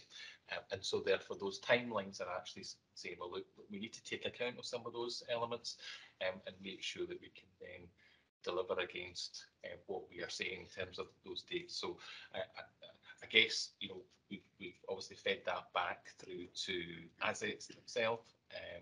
And I guess one of the things that ASICS had always said to us is, look, you know, you're forever being over optimistic, and therefore we have considered it, and we are looking at it in response to our capacity against that. So it's not that we're just suddenly saying, oh well, let's just kick that down to as long as possible to think about it. It was a conscious decision based on our capacity, and specifically when I consulted and discussed it with Lynn. No. I fully support that. And if I were you, Lynn, I would do exactly the same. I think, though, and it's for you to judge. Obviously, it's not for the committee to sort of impose timescales. But what I would maybe ask is that if it can't be done in its entirety, are there some quick things that need to be done? Because a key message here is it's a bit fragmented. Can we, in a quick and dirty sort of way, pull something together? And I think that underlies some of the problem with some of the old recommendations not being implemented, because we go for that kind of gold-plated response, whereas one, is that actually needed? But if it is needed, is there something that we can do in sharper time that will assure 60% of the issue? I suppose what I can do is undertake that as part of that progress report in terms of how we're getting it going. That would be that follow up. We'll so there is an end point, yeah. But equally we're able to demonstrate through our progress what we're doing around that. Because it doesn't mean to say that the end date is a hard date that you have to wait for, and we can progress as part of that. But take your points on. Yeah, because we might be retired by that point. No. But that would be helpful if there's an undertaking that in the follow-up progress report that there's a bit of an update to kind of. Okay, let's see. Absolutely, absolutely. And it's just to kind of give a bit of comfort, as John said, this isn't an end point that we are saying we will not do anything. If it's September 23, we won't do anything till August. We will be actioning these kind of straight away and getting the ball rolling, and also it allows us that time to go through the governance routes and make sure that we're carrying out things appropriately. So if we can deliver it prior to that date, we certainly will. Yeah, no, that's brilliant. Okay, that's been a really helpful discussion. Thanks, Gary, for the report, and thanks to everyone for contributing that. If we can move into the second report, which is around post-pandemic review, and Gary, over to you again. Yes, thank you, Chair. So this review looked at the post-pandemic response from the fire service, and it found that, as you might expect, overall the fire service responded really well to the COVID-19 pandemic. It did that at pace. It ensured the continuity of the service. And since then, in the Recovery, Reset and Renew programme, it's put in place really robust frameworks to manage that emergence from the pandemic in a really strong way, and that's all very positive. We include a large number of best practice areas within the key findings, and that gives you a strong sense of the strength of the arrangements put in place by management to manage that overall process. But we also draw out three areas for further improvement, and they're quite important areas. One is around embedding in business continuity plans the learning from the pandemic, so that that you are able to continue in the future, and you've got good arrangements for those which embed that learning. Really around finalising the organisation's posture in relation to future working arrangements, and that will have significant impacts for staffing, workforce planning, estates management. It's a really important area for the organisation to bed down what its future plans are going to be. And then just to document actions within the Triple R programme, so that you are demonstrating that you are delivering those actions in accordance with the timelines that have been set for the organisation. Happy to take any questions on any detailed part of the review. Thank you, Chair. Thank you.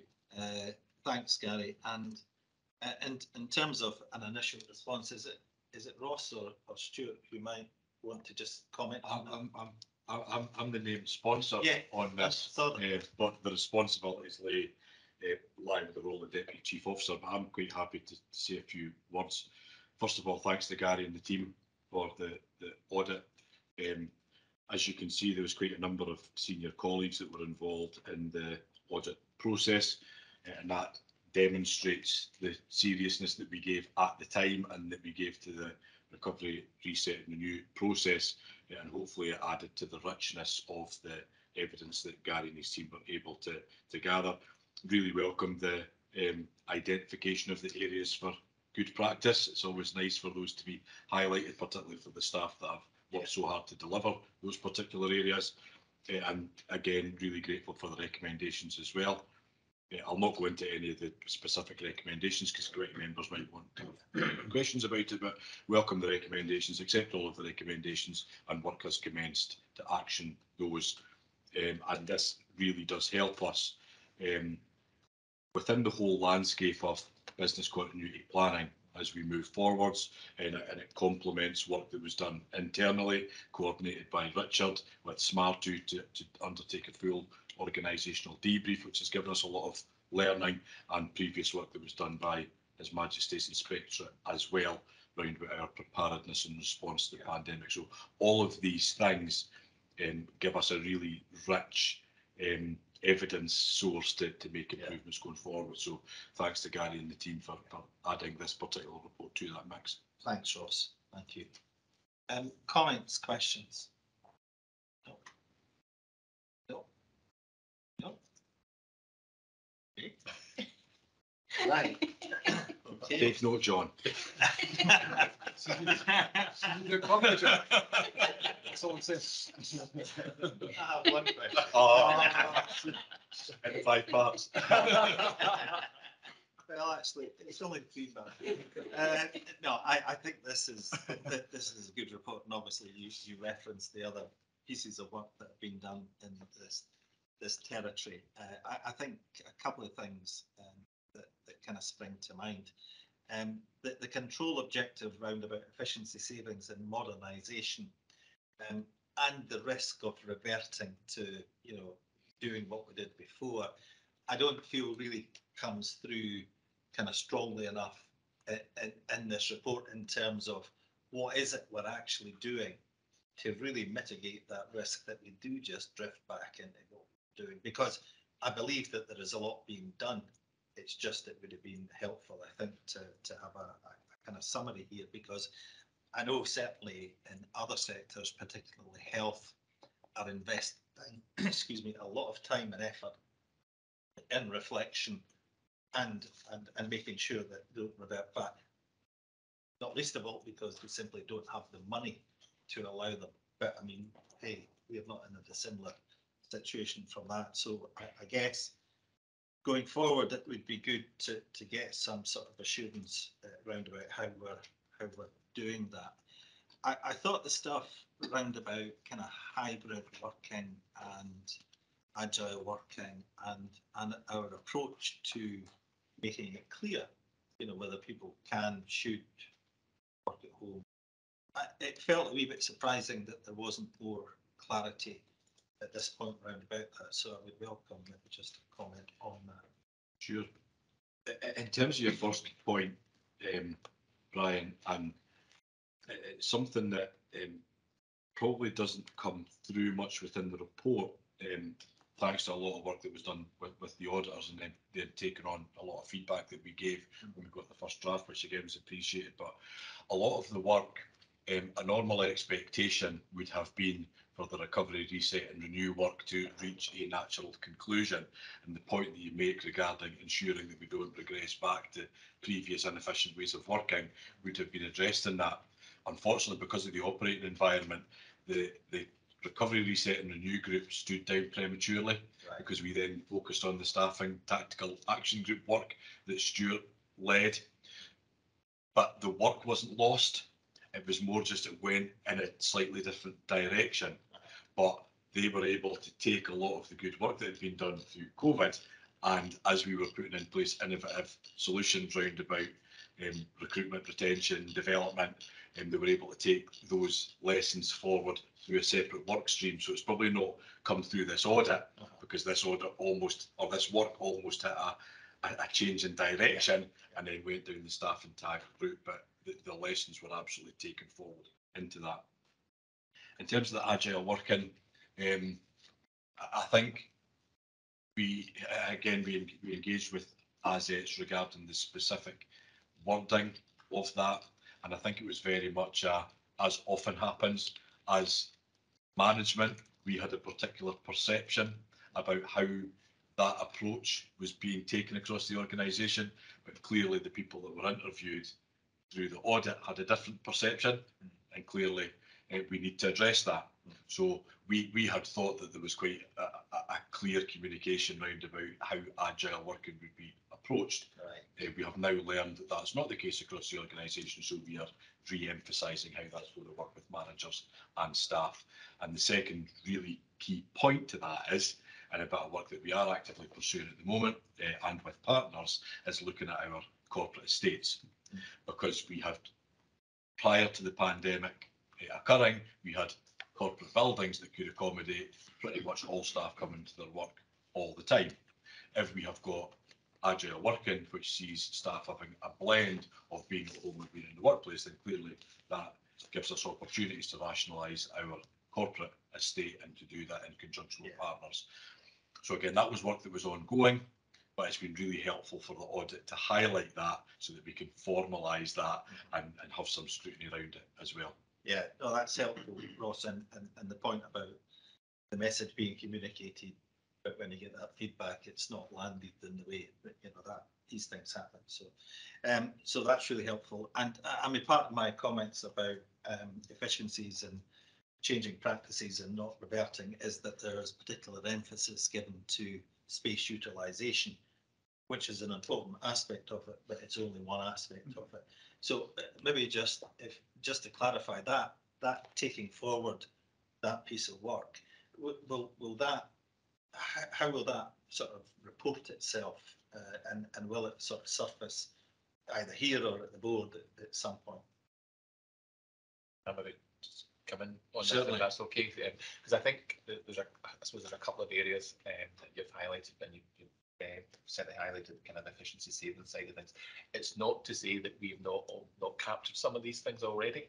So as part of the budget setting process for last year, we looked at some of the elements that are coming through from the reset and renew.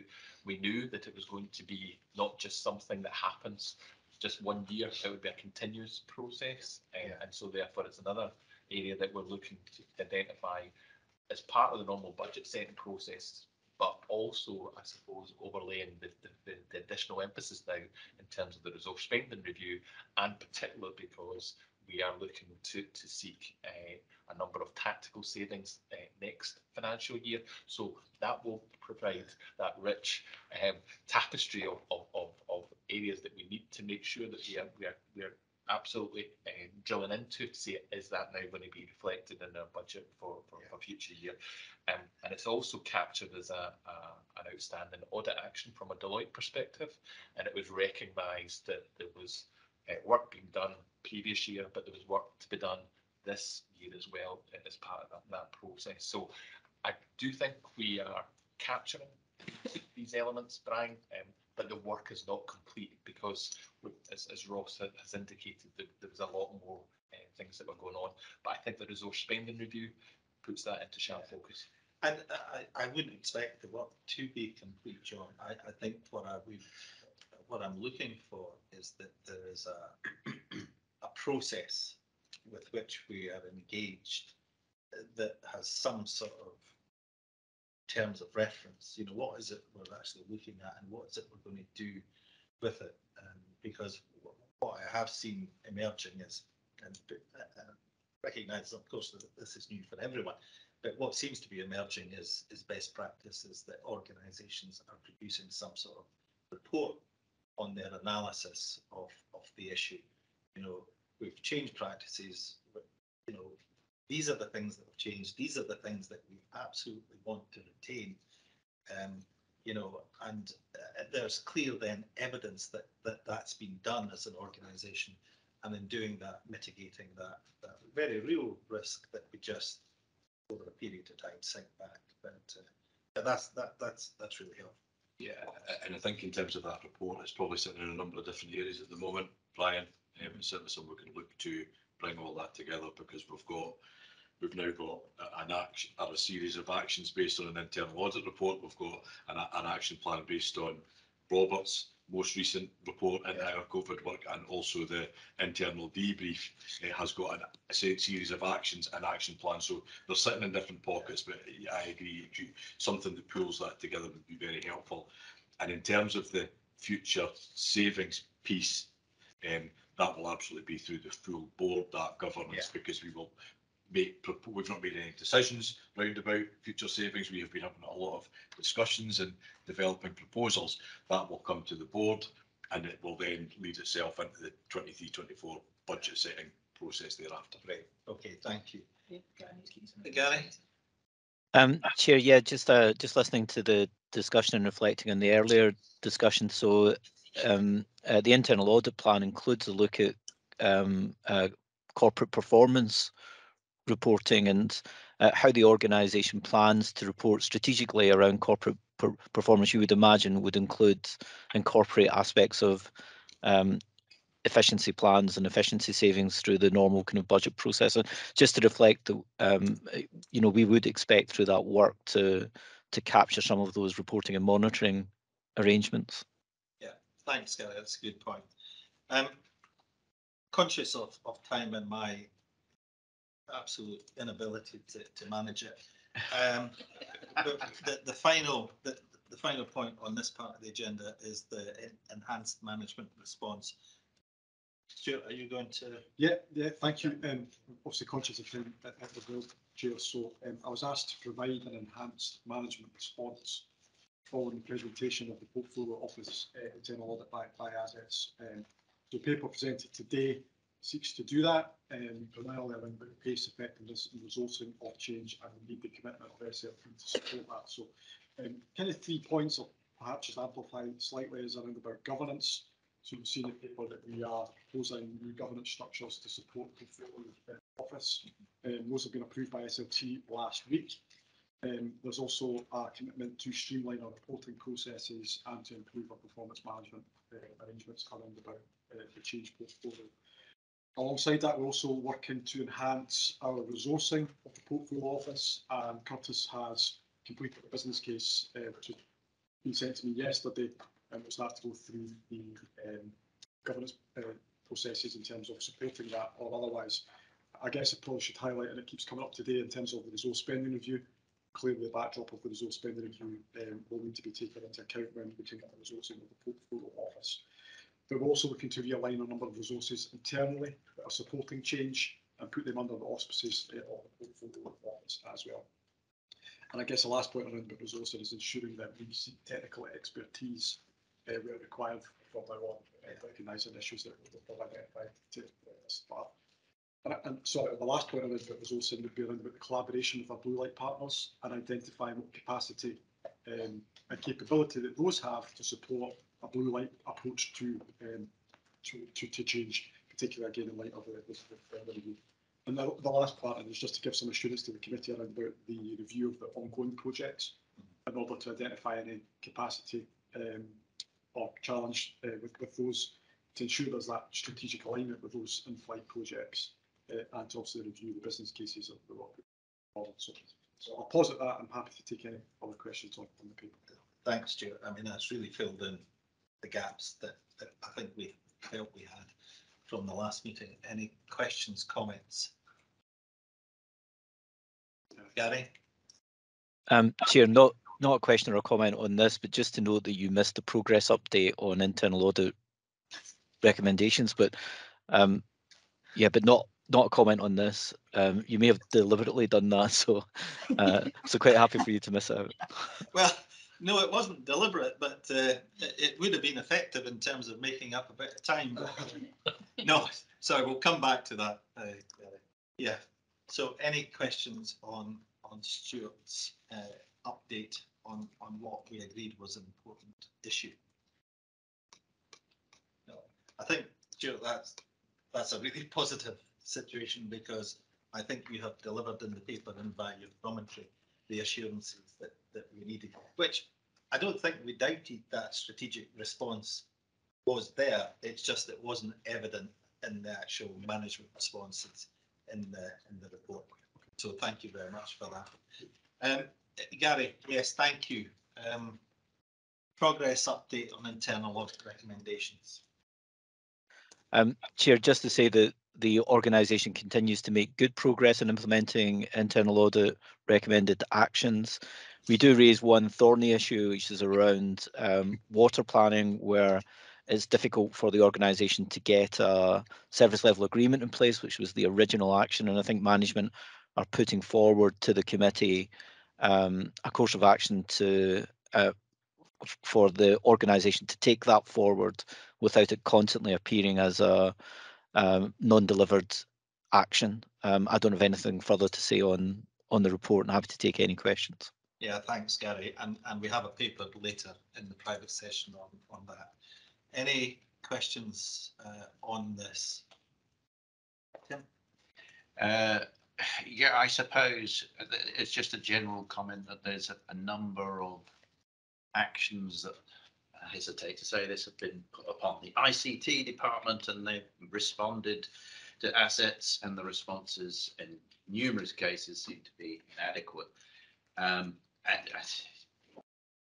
I'm not sure there's much mileage in going through each and every one of them. I'm just wondering, is this a communication issue, do you think, Gary, or is it something deeper than that they're not clear about what's being asked to be provided, or are they just not able to provide what you're looking for? So it's a small team, and they, in resource terms, they have a big agenda to deliver, and I think that may be, it is probably better for officers to respond to that question. They will certainly know more than the auditor does, but I think resource capability and capacity in that team is something that the management are already looking at. Okay. Okay. Are you content with that, Tim? Well, as content as I'll ever likely to be, I think, on it. There is also another point of if there's a mention. John, did you? Sorry, Jack, no, all I was going to say was I guess it's part of the normal process, and I think we're seeing quite a bit of assets, quite rightly, pushing back, not just on the ICT area. So they've looked at the kind of what we were doing in terms of the investigation report, and they're saying, look, that's not quite enough, and we want a wee bit more, and we want that evidence to be demonstrated. So it's partly a natural process as well, that sometimes you know individuals say, well, I didn't realise you wanted 3 months of evidence around that, and therefore we're going to put that process, or we'll give you further evidence around it. So it is very much part of a normal process. I know that you're focused on the ICT side of things, but there are other areas that assets demonstrate that as well. Yeah. Can I just respond? Yeah, please. It's not so much, John, I appreciate exactly what you're saying, but it's not that I'm focused on the ICT things. It's the ICT things draw your eye to them by virtue of the fact that it is almost always their responses that are pushed back as being inadequate. So it's not me looking through this and picking out the ICT ones. It's they jump out at you because they are the ones that assets say, well, you provided us with this, and that's not actually what we're after. So I'm not trying to beat ICT up. ICT are beating themselves up, it seems to me, by just not responding in the way that they've been asked to respond, which is why I'm asking, is it a communication issue? Is it that they don't understand what is needed, or is there something deeper going on? And I say, I don't want to go through all of these things. It's just a trend that just keeps popping up. Yeah. So is it a communication issue? I don't know. Or is it deeper, as you say, around about capacity and capability? And I think we've had discussions on this topic. Yeah, I hate to keep raising it. From my perspective, Gary raised the issue of, as a small team, there are capacity and capability issues within that team that we're aware of, and we're trying to address them as best we can. And probably without ICT colleagues around the table, it would probably be unfair to discuss further, I would suggest. Yeah. But it is a big risk for the organisation, and I think we need to make sure that we don't lose it as being a big risk. There was one other thing I was going to mention, if I may, Chair. In 5A, it's saying there's a further board workshop to be held on the 19th of October. I don't think it is it? No. So just, yeah. Okay. Right. Okay. No other comments, questions. Thanks, Gary. Thanks, everyone. And apologies for running over time. Let's take a break. Could we try and keep it to 5 minutes, if that's okay, just to refresh our cups and do whatever else you need to do. Okay, so thanks for coming back so promptly. So we've got the independent audit inspection review update, Richard. Thank you, Chair. So colleagues, there's a very brief paper there for your information. The point there about the verbal update around RDS terms and conditions coming back when there's more progress or completion. However, obviously, most of you will be aware that those conversations are ongoing in terms of those RDS terms and conditions. The substantive part in terms of the action plan, and you'll note the number of inspection reports are now moved to green. Only one remains red in our eyes, and that's related to the operational risk information inspection published in 2019. I should say that the majority of those actions are complete. 20 out of the 25 are complete. The 5 that are remaining are related to the Emergency Service Network Connection project, which is a UK-wide project. Again, we've spoken about that previously, but in terms of the reasons for that, essentially that's related to the late starting of that project, some of the funding related to that project. More recently, there are further delays to the UK project, most of that around procurement issues of equipment. However, in terms of the specifics, if you like, Chair, those specific recommendations that we're still working with, they mostly relate to in-vehicle solutions in terms of tablet solutions. There is work progressing on the majority of those, one of which we expect to complete in a reasonable time frame, or there is a slip against the original time frame in terms of equipment being ordered.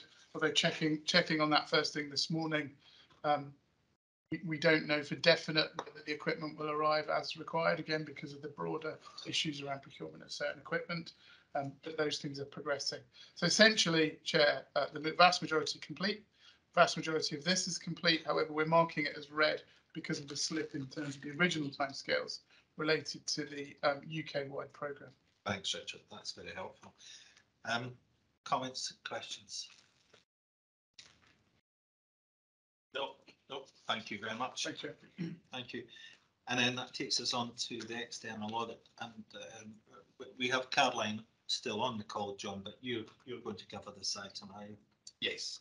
So primarily is obviously the external audit actions fall as a kind of annual thing, but we agreed that we would provide an update to ARAC on a quarterly basis. So I'm very conscious of time. So I think in summary, we are making good progress against those audit actions, as you can see, and that's reflected in the percentages complete around financial management, financial sustainability, governance and transparency, and value for money. The only thing that I probably wanted to highlight is one around 2 particular actions, 1.3 and 2.3, which is an area where I am, if I'm being honest, I'm struggling to meet the recommendation, which was around budget to outcome, and that's work that we're kind of further discussion with Deloitte around that, so that we can have good examples as to what we can perhaps deliver to around that recommendation. But conscious of time, and I just wanted to kind of leave it at that, if that's okay, Chair. No, that's helpful, John, and thanks again for the clarity of this report. It's very easy to work through. And I'm not suggesting you come in, Caroline, but just for you to confirm that as part of your audit this time around, you'll be taking stock with the actions and where we've got to. Is that correct? That's right, Brian. Yeah, that's what we're currently undertaking, just a review of progress against previous actions, really. Okay, great, thank you. Questions? Yeah, John, I mean, you've highlighted 1.3 and 2.3, and we've discussed this, and indeed we covered it in the private session with Caroline this morning. We're not going to resolve anything in further discussion today, but absolutely we all understand this is kind of work in progress. So we will need to come to a position on this by the kind of year-end position. But I think this committee is very clear on the challenges in implementing the recommendation as currently drafted. So thank you for that. That then takes us on to internal controls update, strategic risk register, and David, you're there as if by magic. Thank you, Chair. Good morning. The report highlights the current position of the kind of risk registers. Section 2 or Section 3.2 outlines the kind of changes, outlines the details for the committee, with the kind of following section starting to highlight some of the more specific changes being made during the last quarter. I apologise, I was cut off earlier on, Chair, when you were talking about the kind of meeting that you held earlier. So I don't know how far you went into that, but it's about how we mature the process. I think we have got a lot of good information, but I think some of the discussions are how we kind of tailor that information to ensure it's understood more clearly. And that work's been progressed with help from colleagues in data services. And Q3 into Q4, it's then starting to come back with some different ways of presenting that information to not only ARAC but all other committees. And that includes some work in terms of producing a dashboard for risk as well. But I'll do my best to answer any questions you may have. Thank you. Yeah, thanks, David. And when you were cut off, I just spoke very briefly about the 4 points that came out of that discussion and said that you were definitely the man for the job and that you were fully on top of them. So I think that's what you said. Anyway, that's what we now understand to be the case. So thanks for that. Questions for David? No. I think in part, David, it reflects that this is still, in some respects, a kind of work in progress. That we're working towards a slightly different presentation of it. But I just want to balance that and say that I don't want that to be interpreted that there's criticism of what's been done before, because there has been a tremendous effort made across this organisation, led by you, David, to get us to a point that we're at, and by comparison to other organisations, this is really very good. I think what we're discussing now is just how we actually use it, and could we tweak it so that we can actually use it more effectively. So it's not criticising anything that's gone before. In fact, quite the contrary. I use this. I use the example of this service in talking to other organisations and describe it as exemplar in the way that they have gone about it. So nothing is intended to sound critical. That being the case, then, David, thanks very much for the report. And if we're happy, we'll move on. Anti-fraud and whistleblowing, John. So, Chair and Committee, I have nothing to report on this item, so hopefully that speeds up the process. Which is always a good nil return. Thank you. Okay. Update on gifts, hospitality and interest, and that's back to you, David. Yeah, thank you, Chair. The report provides, Appendix A provides that current register of gifts, hospitality and interests. That information is also published on our website. I think there are a number of other gifts and areas that are retained within my own team and that kind of go below the threshold for reporting. But I think progress, I think some of the discussions before is about how we start to kind of better communicate Now, some of that's been done using the NFI process. I think there was some information provided as part of the kind of action log that's really saying we use that NFI process to kind of widen out some discussions in terms of potential interests. We widen out the discussion in terms of gifts and hospitality. It's an ongoing process, Chair, to try and ensure that people are aware of what it is that we're actually doing. And what I hope is that the register going forward will better reflect some of the main kind of gifts and hospitality areas that are being accepted by the service. But I think what I hope is that we're showing progress in increasing the number of areas that are starting to be reported, and hopefully that will continue. Yeah, thanks, David. That there's clearly a marked number of increase in the number of entries, which is a sign of the message getting through, and hopefully that will continue to be the case. I just wondered whether there's anything that you wanted to add in terms of communicating that message, because we've talked about communications, we've talked about training. Is there anything in particular that you want to update us on? We have produced an LCMS package, or we have produced information that can go into an LCMS package, and that work has been delayed during this year due to other priorities. I think, however, that work will provide the kind of template within which we can go out and discuss gifts and hospitalities directly with areas. It aligns to other areas such as fraud. We're holding discussions in the kind of fraud risk assessment with heads of function. They have begun and they will continue. It's not just something we would look to do in isolation. I think when we're talking about interests, when we're talking about fraud, when we're talking about gifts, is just trying to raise the awareness within the organisation of that. Hopefully, not hopefully, sorry, but I will be coming back to kind of both to the Good Governance Board and to the Audit Committee to kind of update and progress made in terms of those discussions. But it's not just about gifts and hospitalities, Chair. It's about that kind of wider aspect of awareness of fraud as well. And I absolutely support that, David. Thank you. Any questions for David? Rubbish gifts. I know. Need to be trying harder. That's why most of them are declined. To Christmas, Excellent, yeah. But a good point, Tim. Yeah. Okay. Right. Thanks. Thanks very much for that, David.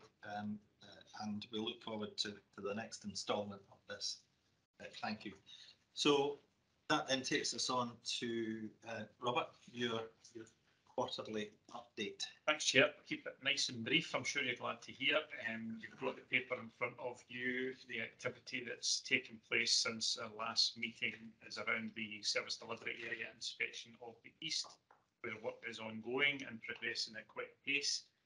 Not too surprisingly, I suppose it's the findings are very similar to what we found doing local area inspections. So a lot of the areas that we're covering in the service delivery area inspection will not be unfamiliar to you and will be recurrent from previous local area inspections. What we are seeing though is some real good pockets of innovation at a local area, which are hopefully then influencing the national direction of travel and will reflect that within the report.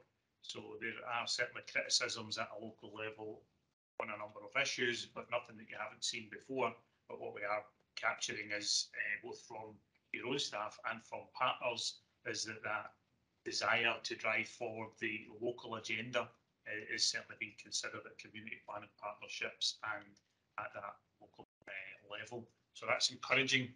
The big thing for us will not be the gathering of information, but how we present the information, because we want this to look different to the local area inspections. We want it to be more useful, and we want it to be an opportunity for the service and the board to benchmark performance against a number of themes, as we've spoke about before. So we're still in the stages of trying to develop what the final plan will look like, and we're coming together in the middle of this month to have a full day's session on kind of just exactly what that final product might look like. That would be the most interesting bit for us, probably. It's a work in progress. It will be produced by the end of the financial year, and we are still again considering how it should be presented and what the route to the service is. Is it through SLT, or previously would have been through local senior officers or DACOs? So we're in those discussions as well, and we welcome your input in relation to that, I think.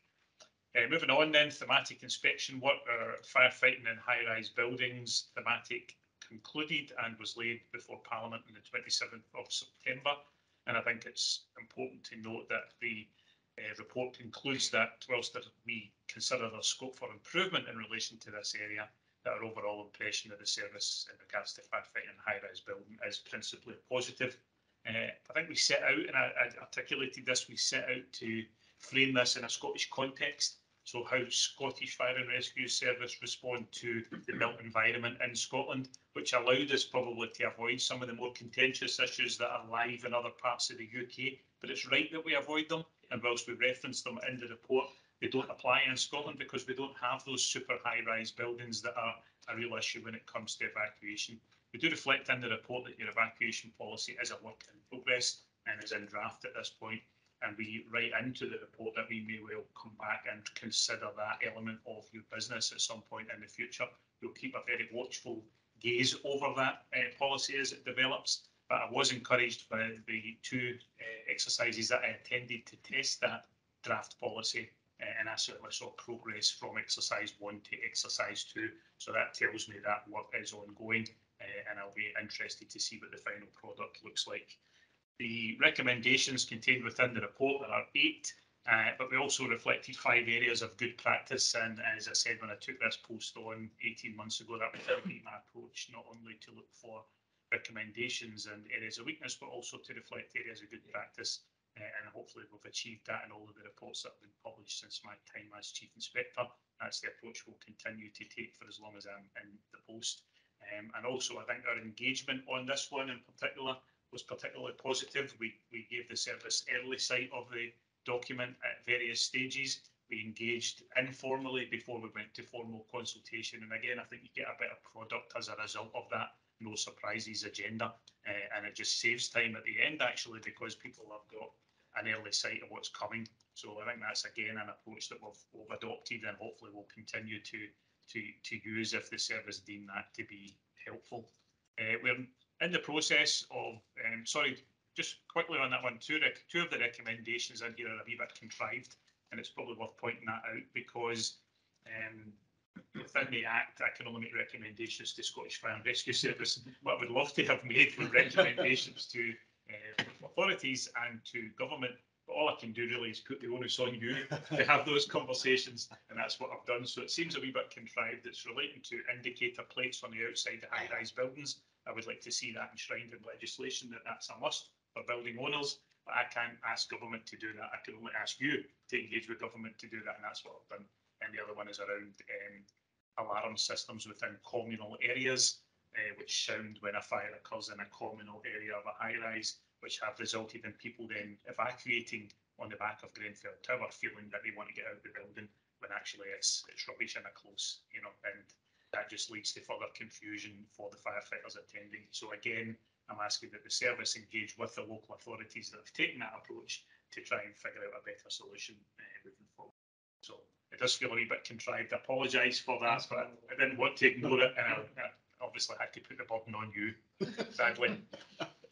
We have 2 thematics ongoing: climate change, and it's very interesting to hear all of the work that's going on in regards to the carbon neutrality and the responsibility around climate change. But what we're focusing on here is the operational impact of climate change. We're talking here about increased weather-related incidents, wildfires, flood, etc., etc. So we've had some good engagement with the service and the SPOC for this thematic so far. There's been some field work carried out. There's further field work programmed, and moving into the next phase of that field work. And we still plan on producing this report by April of next year, if that is at all achievable. One of the things we have experienced, and I'm sure it's not unique to our own inquiries, and it's a product of, in some part, the pension remedy that was brought in. But when we're trying to identify subject matter experts, we're trying to identify those who have the experience and now have the remit for these types of activities. It's an ever-changing landscape. officers are moving, and it's very difficult to pin down the right person with the right experience in the right post. I'm sure that's not unique to this part of your business, but it is causing us some issues in identifying who we should be speaking to and who can answer our questions. So we'll continue to work with the service to try and improve on that. And the next one that we've just kicked off last week actually is on mental health and well-being. So our inspection on this occasion is to consider the steps that the service has put in place to ensure it is adequately protecting its staff in relation to mental health and well-being issues.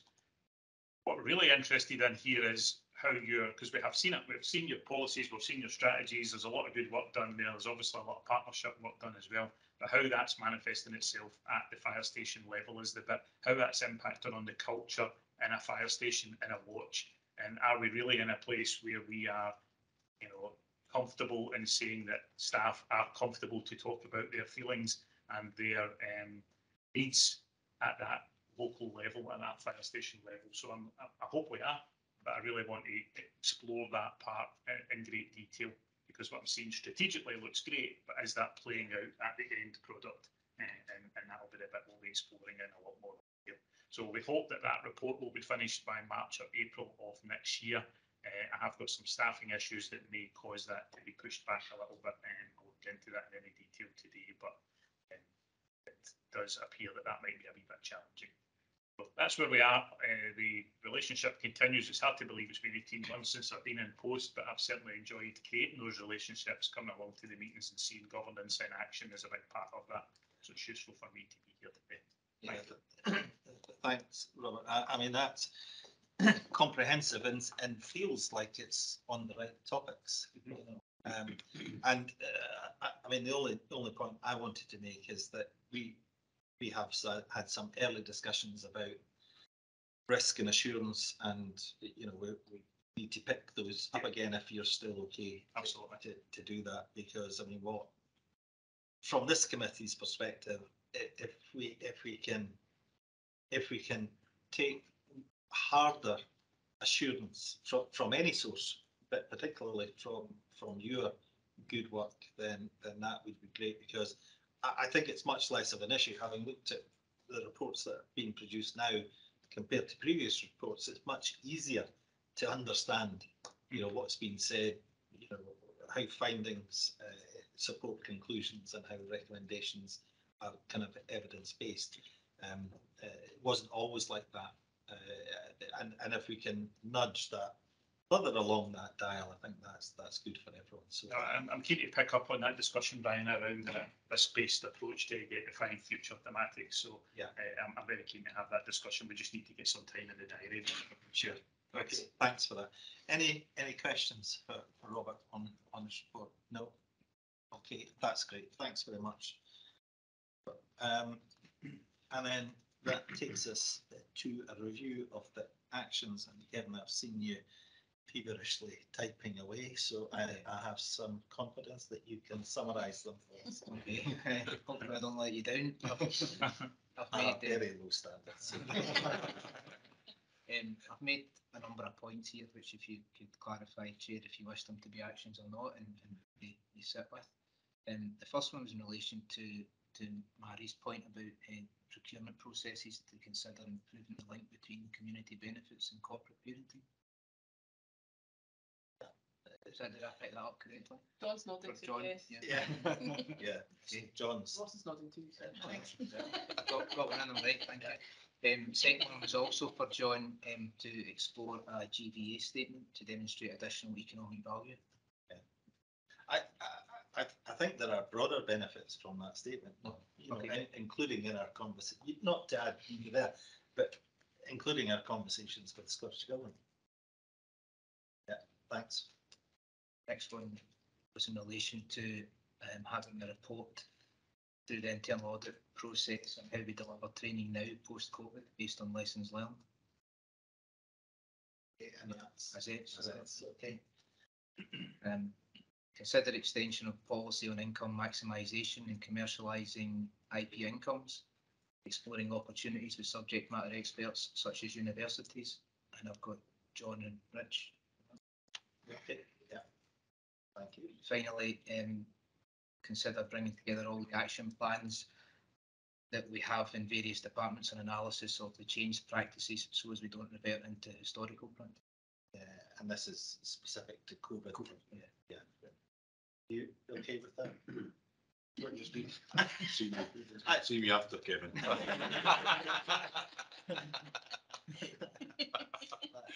one.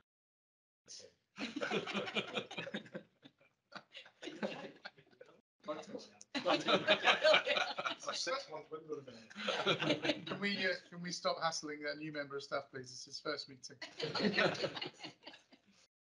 Was that me? Or? What she were talking about. Okay, thanks, Kevin. Are we all content with those? Thanks very much. So that concludes. Oh no, it doesn't. Sorry. The forward plan, which is attached. Any observations, suggested changes to that forward plan? No. Good. Anything arisen today which we feel needs to be taken forward to either the Integrated Governance Forum or indeed the Board Strategy Day? I think stuff we've covered has been important already. So thanks very much for that. Our next meeting is the 17th of November. And brackets special, so it's a special meeting. So get dressed up for that. That's to consider the annual report and accounts, and we need that meeting in order to go through that process to allow the board to approve them before the end of the calendar year. Okay, if there's nothing further, that concludes the public session.